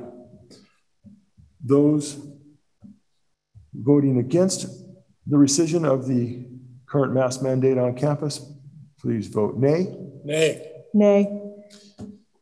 The chair votes aye.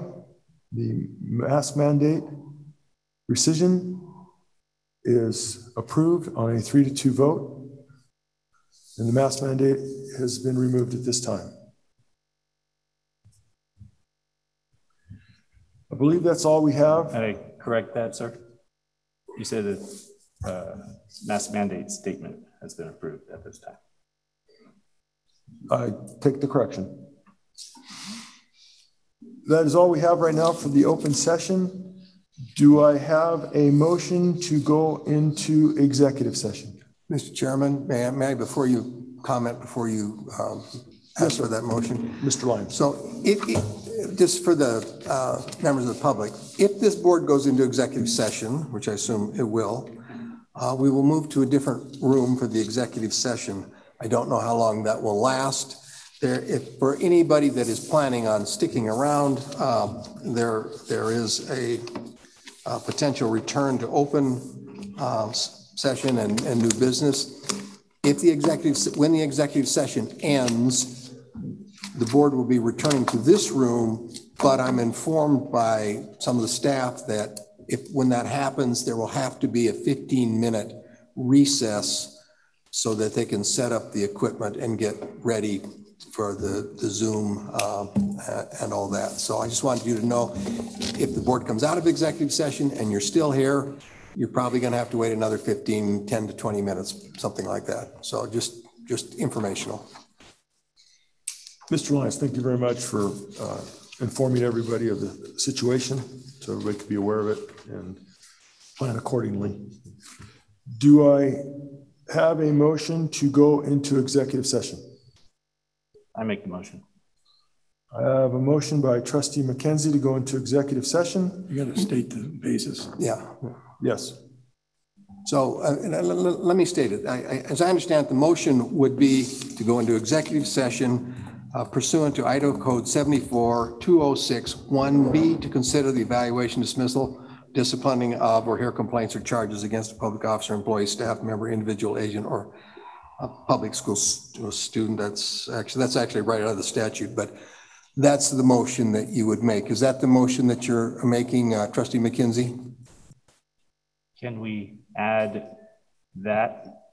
Okay, we'll just stick with that. Say yes. Yes. You just say so moved. So moved. Okay, so we have a motion on the floor, proper motion. Do I have a second to that motion? Second. I have a second on the motion. Mr. Chair, discussion? We can have discussion on the motion, yes. Thank you. This, as I told you in email, I opposed you moving up the discussion on the president's contract to this date. You've moved it up about a week early, and I don't think it's appropriate, and I am opposed to moving into executive session. Your opposition is noted. We've actually delayed this. We should have had this discussion in June. We went through July. We've now gone through August. We are not now having the meeting on August 31st. As I indicated to you, having lost that meeting opportunity, which I suspected would happen, that would put us into, what was that, September 22nd, I believe. I'd have to look again. These are actions that we're already a couple, 3 months behind, and it's appropriate that we address them. So I am comfortable with having this on the agenda tonight. Again, we're overdue to address it already. And we've all had time to think about it. In fact, we've already had an hour in executive session. I think it was at least an hour where we've already started to discuss this topic. So this is actually a continuance or a furthering of a discussion that we've already began in executive session. So I think it's timely that we address it. Again, we're actually overdue. Any other comments or questions? All right, all those in favor of adjourning? Mr. Chairman, this one calls for a roll call vote. I'll ask for the roll if that's okay with you. No, that's fine, sir, please. Okay, Trustee Wood, I'm here. that's either yes or no. Yeah, here, yes. No. Yes. Are you voting? Oh, Are you no, voting? I don't want to go into executive session. Okay, Trustee Wood votes no for executive session. Trustee McKenzie? Yes. I want to. Trustee Howard? No. Trustee Barnes? Yes. And Trustee Banducci? I vote yes. Okay, so, Mr. Chairman, here's the situation we are. We cannot have executive session because the executive session law requires a 2/3 vote of the governing body. 2/3 vote for this 5-member board requires 4 votes to go into executive session. So the motion fails.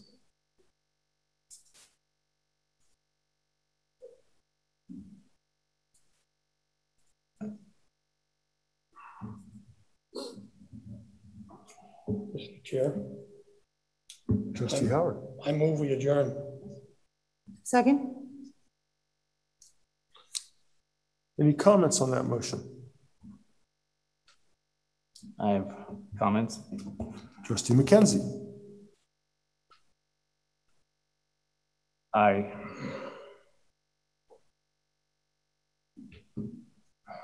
feel we need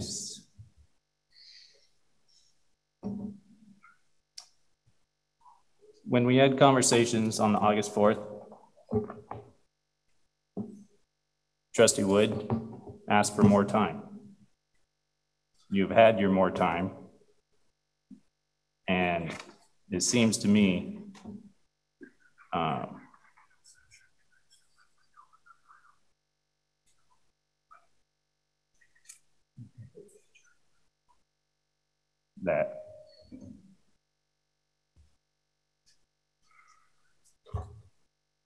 I'm lost for words. Mr. Chair, we've had a motion and it's been defeated.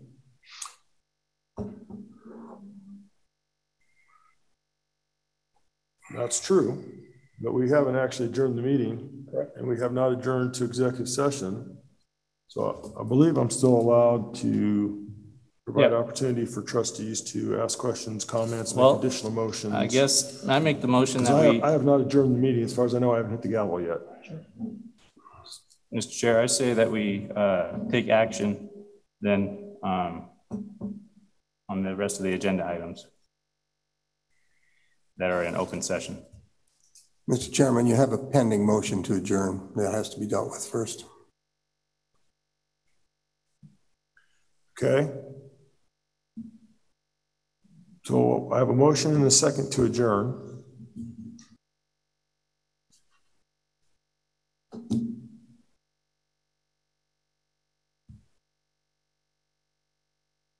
Okay. All those in favor of adjourning at this time, say aye. Aye. Aye. All those in favor of adjourning? In favor of not adjourning at this time, please say nay. Nay. Nay.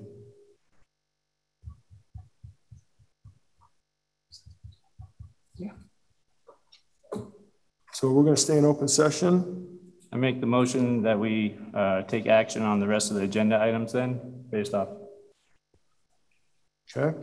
Mr. Chairman, you don't need a motion to take action on The rest of the agenda, we just move forward to it. We're just in the agenda now. The motion to adjourn that was made earlier is failed, so we're still in the meeting. The open meeting, we do not have executive session. That is correct. Very disappointed at the gamesmanship regarding not going into executive session. We've provided additional time. We've tried to set the meeting dates. We've tried to accommodate. I have not, again, seen the notification that we canceled on the 31st, and I don't know that my calendar has been updated. So I think at my next opportunity, I'm going to check and see where we're at. I'm not sure whether that's been publicly noticed. but I'm tempted to try to hold us to that date until I've seen it formally or where it's at. I don't think it's come in through mine that I'm aware of. And I have not authorized it to be canceled. If you look at the email that I sent and acquiescing to Trustee Howard and adjusting to Thursday the 26th for the date, I believe I phrased it in the way that if we're able to accomplish everything that we have intended to by moving up the meeting to Thursday the 26th, then we would consider canceling the meeting currently scheduled for August 31st. And I believe that's how I phrased it. I don't have my exact email, but I'm pretty darn sure that's pretty darn close. So I don't think I gave any direction as board chair to cancel that meeting at this time. So we'll go forward in this, and right now, 8/31 is still a valid date. All right, we're in the next section of the item. The next is new business. We'll skip the Schuler Performing Arts Center, reconvene open session, call to order, and verification of quorum, because we never went into executive session. The next item on the list is new business. It's action, it's president's contract. Mr. Lyons, I believe you have the floor. Mr. Chairman, every year the board considers approving a contract renewal for the president. The president's contract is a 3-year term, but is typically reviewed and renewed annually by the board with amendments where appropriate, in the board's discretion. So this is up. I had mentioned this to the board. I think the last time when we were going forward with this item was tabled, but it is now back before you on the agenda. So this is up to the board to review the contract as an agenda item and make a decision as to whether you will. What action the board will take with respect to the president's contract, whether renewal, whether maintaining, or anything else you might do with respect to the contract. Mr. Chair, I make a motion to renew the president's contract, maintaining the current benefits and taking into exception the cost of living increase that was afforded to all the other employees on campus. I second the motion. We have a motion on the floor to approve the contract renewal. The current terms to include the inflation adjustment, the COLA. The step increase. I'm aware of that, I'm getting there. And we also, motion by Trustee Wood, we have a second to that motion by Trustee Howard. Do we have any comments or discussion, please? Mr. Chair, discussion? Trustee Wood. I'd like to review with the board the accomplishments of Dr. McLennan, since we never got the opportunity in the last session to formally go through his evaluation as is required by every 12 months. I'd just like to state that in his COVID-19 response, he made principled decisions and he maintained full operations. He developed a high level of trust among faculty and staff. NIC is viewed in the community as having gotten it right. In his institutional planning and effectiveness, he activated and aligned institutional planning with IT and enrollment and management in our master plans. He instituted a strategic plan, engaged the entire campus in these efforts. These efforts are guiding all the decisions that are related to budgeting and resource allocation. With the accreditation and mission fulfillment, we completed a successful self-study in our 7-year cycle. We received 5 commendations.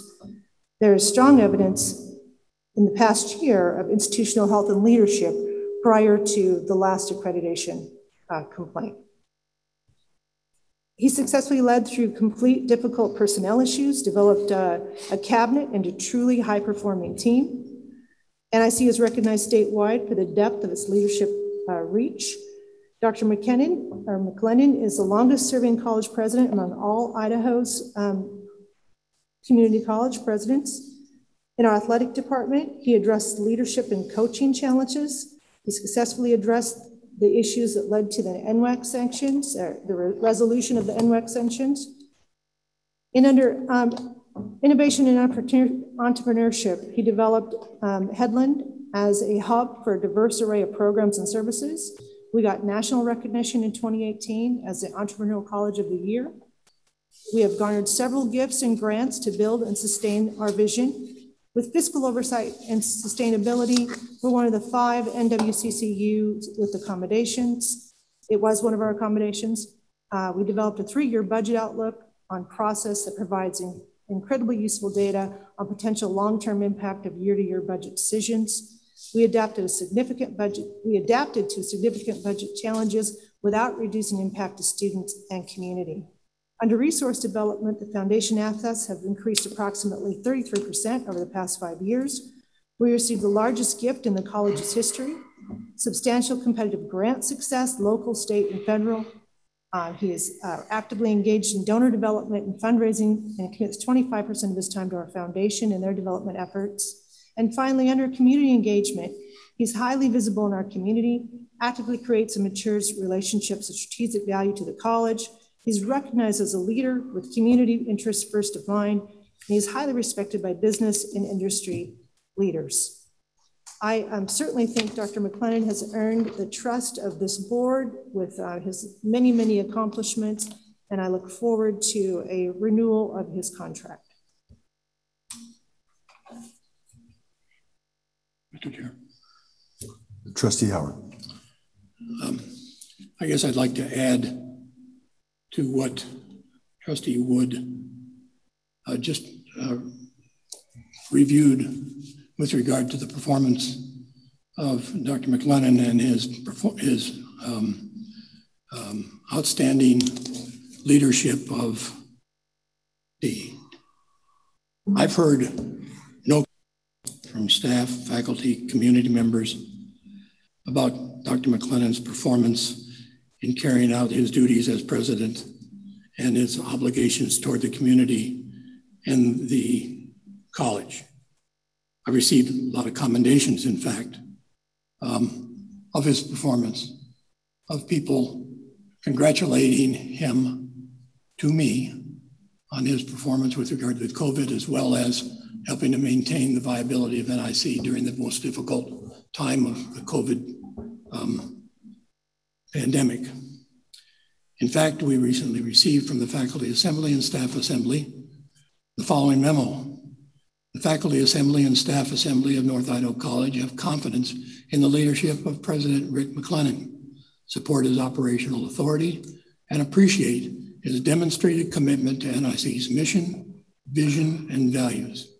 Dr. McLennan is a champion of educational opportunity and an ambassador for entrepreneurship in North Idaho. Over the last 18 months, he has led the campus community in successfully navigating a number of challenges while maintaining our focus on educational excellence and student success. Under his leadership, NIC responded to COVID-19 with resilience and creativity as it continued to offer students safe, high-quality educational opportunities through a variety of instructional modalities. It also received an exemplary accreditation review in the spring of 2020 and responded successfully to the accreditation complaint that was initiated in the spring of 2021. Faculty and staff assemblies appreciate the Board of Trustees' ongoing commitment to address the issues raised by the NWCCU regarding the accreditation eligibility requirement 9, and ask that the board prioritize North Idaho College's operational stability and campus morale by renewing Dr. McLennan's contract.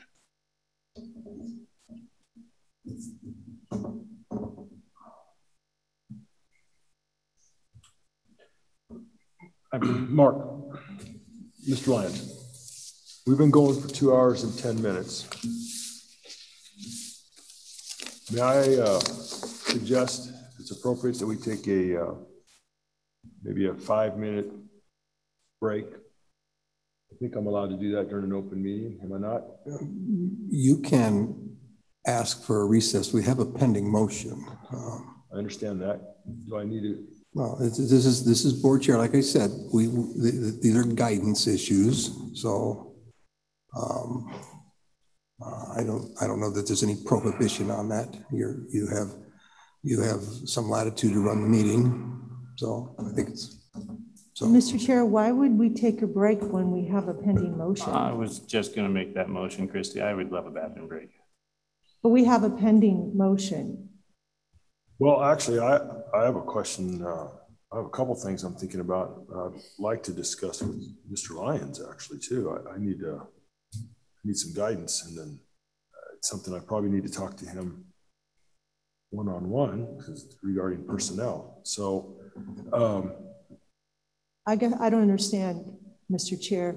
but I do think that the bathroom thought is what was probably the overriding thought at the moment. It feels like you're purposely May I make a delaying my privileged motion. motion? It feels like you're purposely delaying my motion. May I make a privileged motion? Well, sure, why not? What's your privileged motion? Trustee Howard had one. Well, there's only certain privileged motions. Sorry. Well, educate me. Educate me how they work then. No, you may have one. What is your motion, Trustee McKenzie? I additionally have a question that I would love to ask Mr. Lyons out of respect for him, one-on-one individually, to make my trusteeship more effective. And I would love a bathroom break. This is a live meeting, and we don't take breaks for you to have one-on-one conference with our legal You're able to counsel. slip mark notes during it, Christie. I handed him the policy. That was the note, a policy. I have a motion on the table. I call for the question. Just for the record, if I may, none of the trustees have given me any other extraneous information. Trustee Wood did have a copy of the policy on policies, which I did not, and I borrowed it from her to review it. That was the paper that passed between us. There was nothing extraneous. Okay. So we're still back to. She called for the question. She did call for the question. Yes. Okay.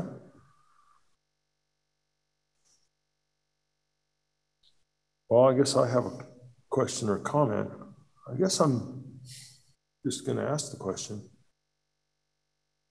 In regards to personnel issues, they're handled within the HR system up through the chain of command as appropriate.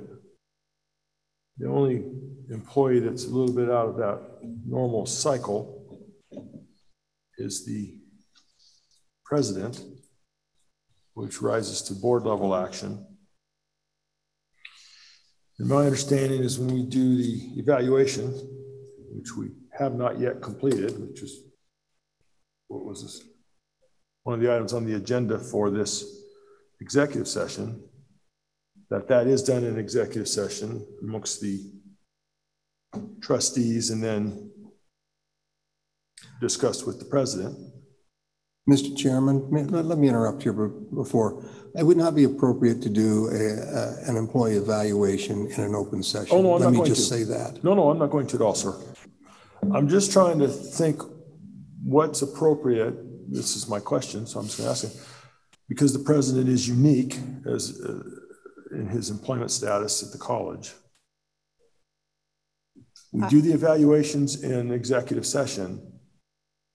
I guess the question is are all decisions regarding the president's employment, other than just the one public vote on his contract, are those all done in executive session? Or are any of those done in open session? Or can they be discussed in open session? Or do they have to be during the Board of Trustees meeting? It's always been interesting because we've never really addressed what the rules are that way. I'm just trying to understand it. Mr. Chairman, if you're asking me, evaluation of an employee is not appropriate in an open session, and I would recommend strongly against it. You have a pending motion to renew a contract, and that's really what's before you on this one. Okay. You still have a responsibility by policy to do an evaluation, but again, that evaluation apparently will have to be done at some other time. Correct. Okay. All right. Are there any more comments or questions on the pending motion? We haven't done a roll call or taken a vote regarding the call for the question. So I'm asking that. If not, we will go to the vote. Okay. The motion on the table is to renew the president's contract for the rollover the third year. The motion has been. I make a privileged motion that we table this till the next board meeting 3 days from now on the 31st. No, Christy, you've asked for us to table things too. So I guess to Mr. Lyons, is that a privileged motion? Is that something Mr. Chairman, consistent with this board's practice, as I've observed it, that would be an appropriate privilege motion. They are limited, as I understand. I don't claim to be a scholar on Robert's Rules of Order, but I think that is a motion that we have entertained in the past, and that is one that will, if made and seconded, would have to be voted on up or down, and then we would know whether or not we go forward with the pending motion. All right. Thank you, Mr. Lyons. Been a lot to consider tonight, hasn't there?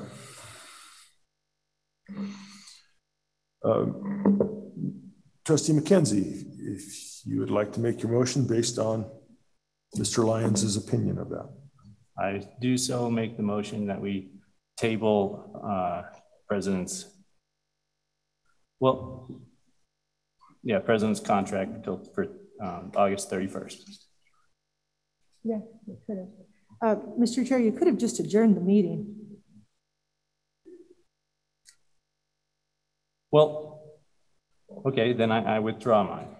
Do you want to withdraw your motion and I adjourn the meeting and we reconvene on the next meeting on August 31st, Trustee Wood? Not on the 31st. Well, we haven't canceled it, Ken. That's what I have scheduled, is August 31st is the next meeting. Publicly canceled. When and where and how and who did? Well, it's been done. By whose authorization?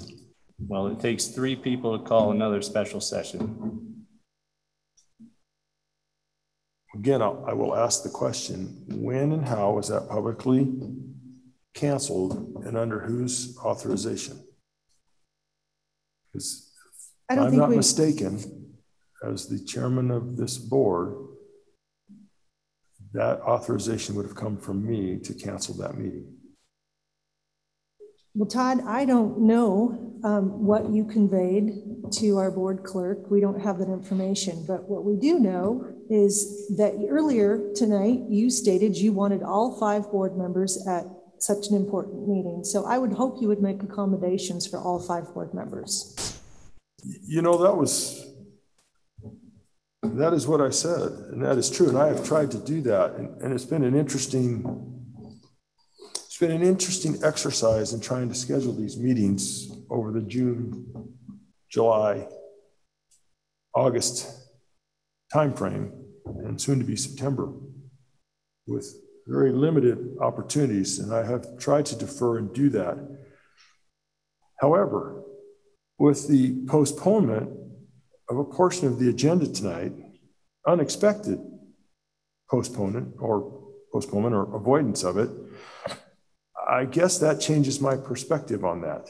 I guess I didn't appreciate the gamesmanship. Todd, we have the right to vote how we choose to vote. And you know what? So to say it's... No, we're not going to do this. Okay, thank you. We have a right to vote. We have the right to vote.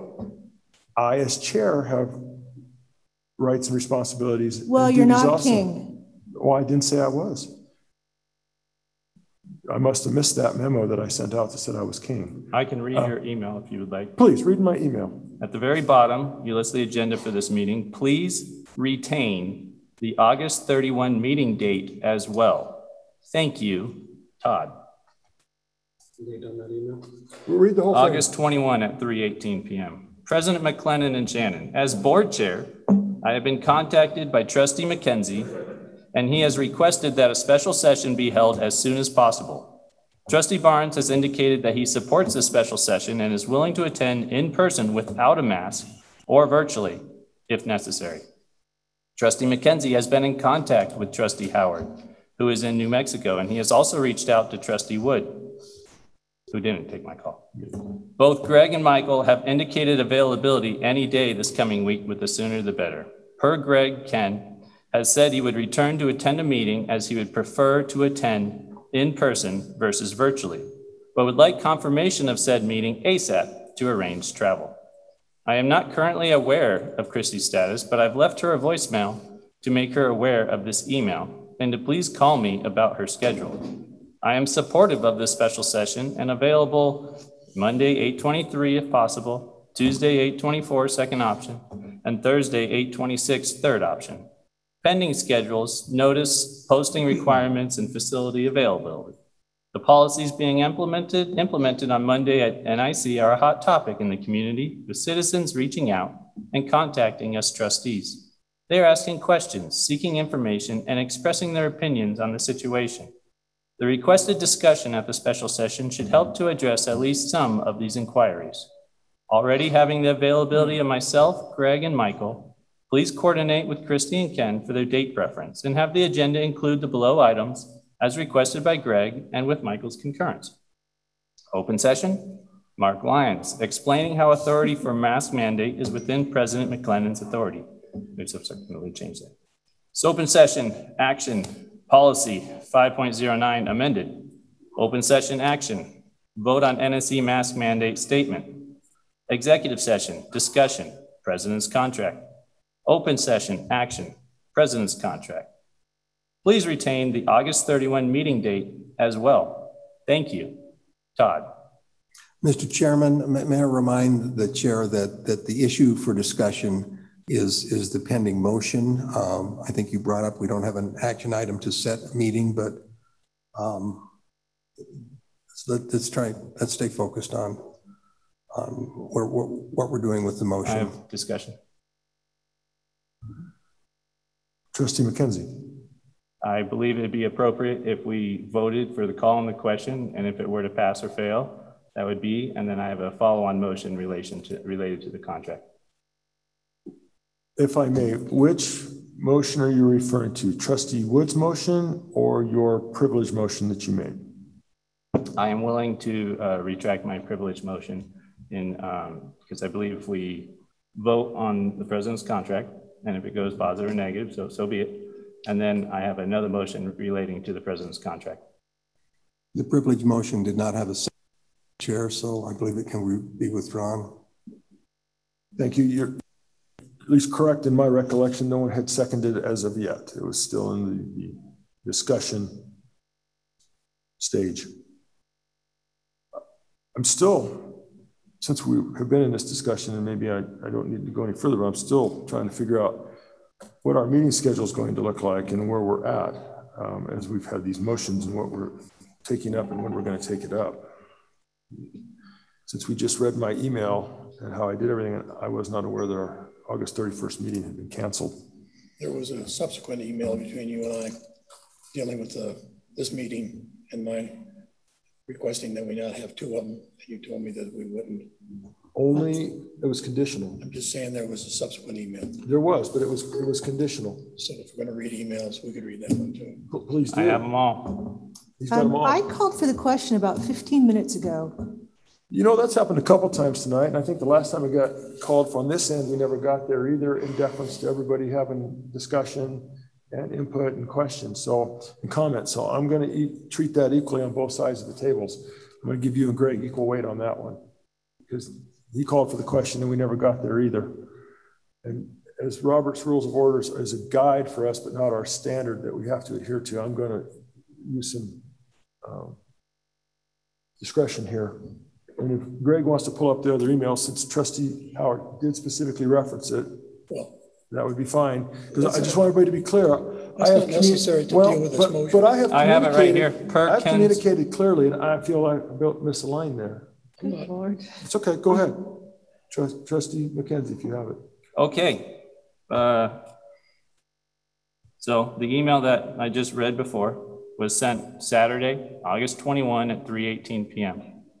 You can public records all these requests too, by the way. Saturday, August 21, 4:30 p.m. Trustees, I cannot be available until after Wednesday. I tried to rearrange my schedule but couldn't. I will be on the road and not available until late Wednesday. I would concede to a Thursday meeting on the condition that the meeting set for the 31st is canceled. I am trying to rearrange my commitments and I can't do both. Please let me know as soon as you can so I can make adjustments to my commitments. Ken. Okay, says Todd. This is on Sunday, the following day at 1:30.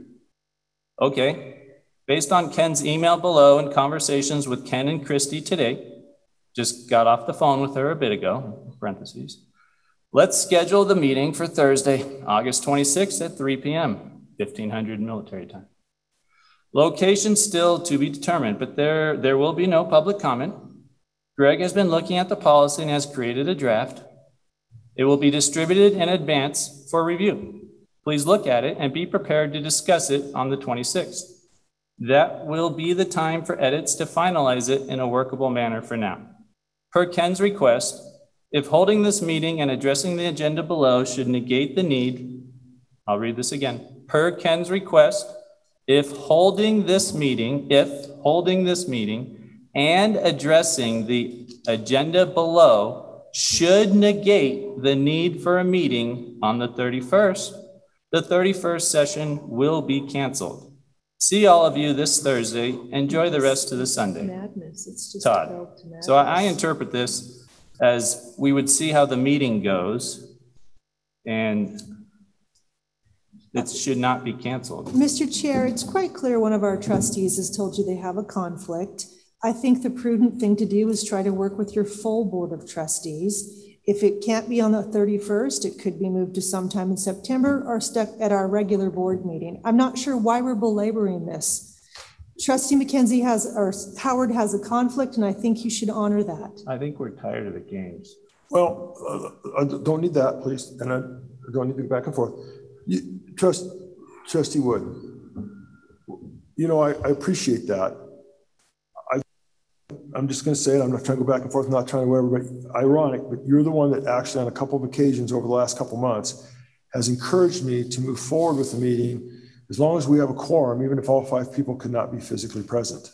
You specifically have done that a couple of times. So for you now to tell me that I can't do that or I shouldn't do that unless I can get all 5 people there I'm sure it was a minor issue that I was speaking of. No, actually it hasn't been. Every one of these agendas has been loaded. At no point would I suggest we make a decision on the president's contract without the full board of trustees. Well, I won't go back and forth with you. That's a he says, well, she you said. really, Todd. Stop right there, please. Keep your decorum. But we don't need to go back and forth. Neither of us.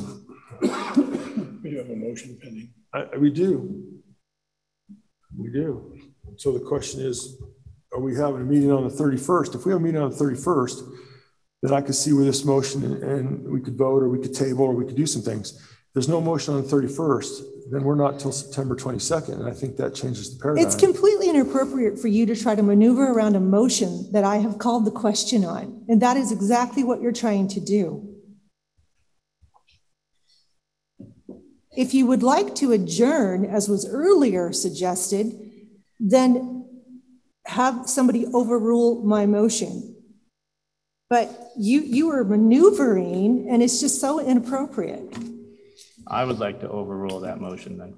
Well, you have to make a motion. I make the motion that we overrule Christie's motion. Well, that's not exactly how you state it. How do I say it then, Mr. Lyons? Hold on. If you two would just a moment, please.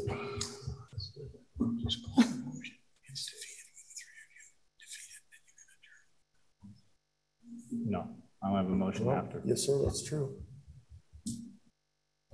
But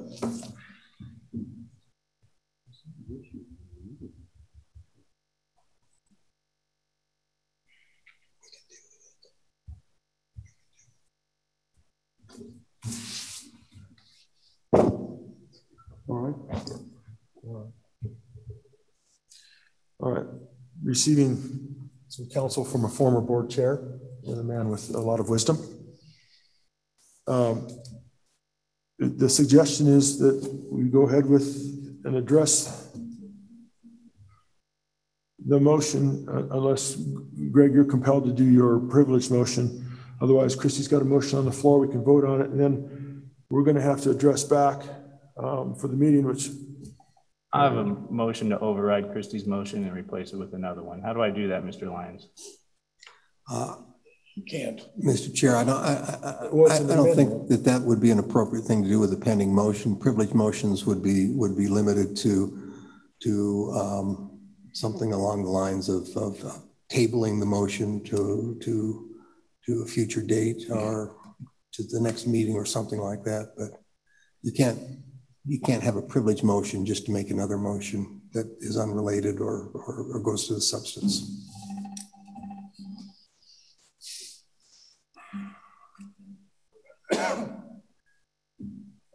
Unrelated or goes to the substance. Can I make my privileged motion and motion what I want to that we vote on? Because it's directly related to the substance. No, Mr. Chair, I think that's the problem. We have a pending motion. If you want to make a motion that goes direct to the substance, I don't think that's appropriate while there's a pending motion. If you want to table the issue, the motion, then we could do that and vote on whether it's going to be tabled or heard. That's my understanding, and I would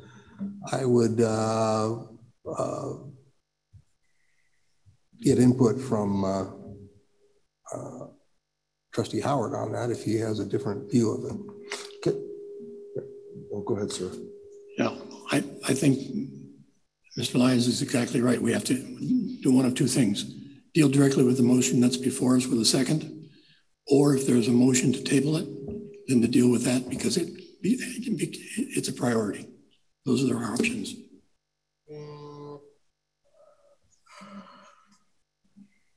Okay. May I ask a sidebar question of you, Mr. Lyons, for a ruling on something on the agenda itself as we move forward? Would we be able to address the timing of our next meeting, but it's not specifically called out as an agenda item on here?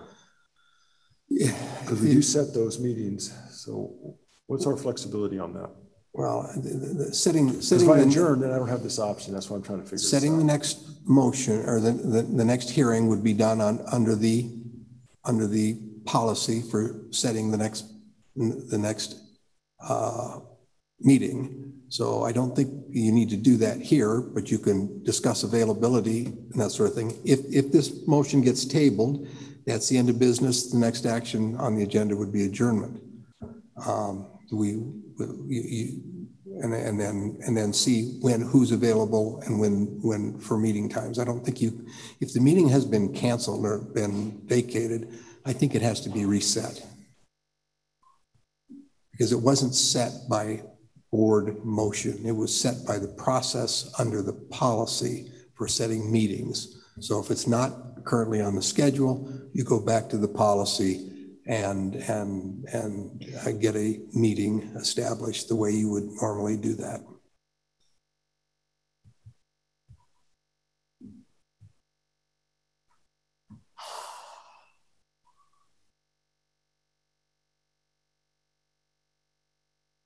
Okay.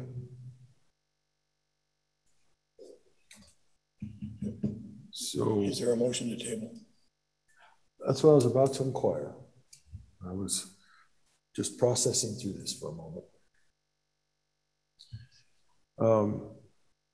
Trustee McKenzie, do you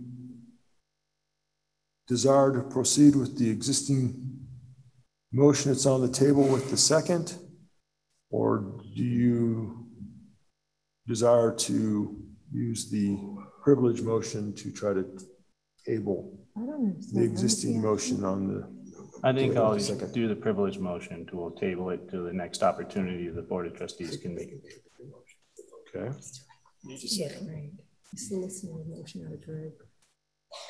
Okay, so we have a privilege motion on the table to table Trustee Wood's motion that was seconded by Trustee Howard. Do I have a second for Trustee McKenzie's privileged motion? Okay, I have a second on the privileged motion. I believe we take a vote on the privileged motion first. Correct. If the privileged motion passes, then the pending motion, the original motion, is tabled to the next meeting. Okay. All those in favor of the privilege motion put forth by Trustee McKenzie and seconded by Trustee Barnes to table Trustee Wood's motion to vote on the president's contract and seconded by Trustee Howard, please say aye. That is to postpone it, to approve the privileged motion, and vote aye. To approve the privilege motion. I vote aye. Aye. All those opposed, please say nay. Nay. Nay. The board chair will vote aye. The privilege motion passes on a 3-2 vote. We will table the vote on the president's contract to the next meeting. Are you going to table the motion that's pending? No. Table the motion. Right. Yes, sir. Okay. Table the motion to the next meeting, Thank you. which should come after the executive session that would have been held prior to the open session. All right. Mr. Lyons, is there anything that precludes me from adjourning this meeting at this time? I don't believe so. I declare this meeting adjourned. Thank you.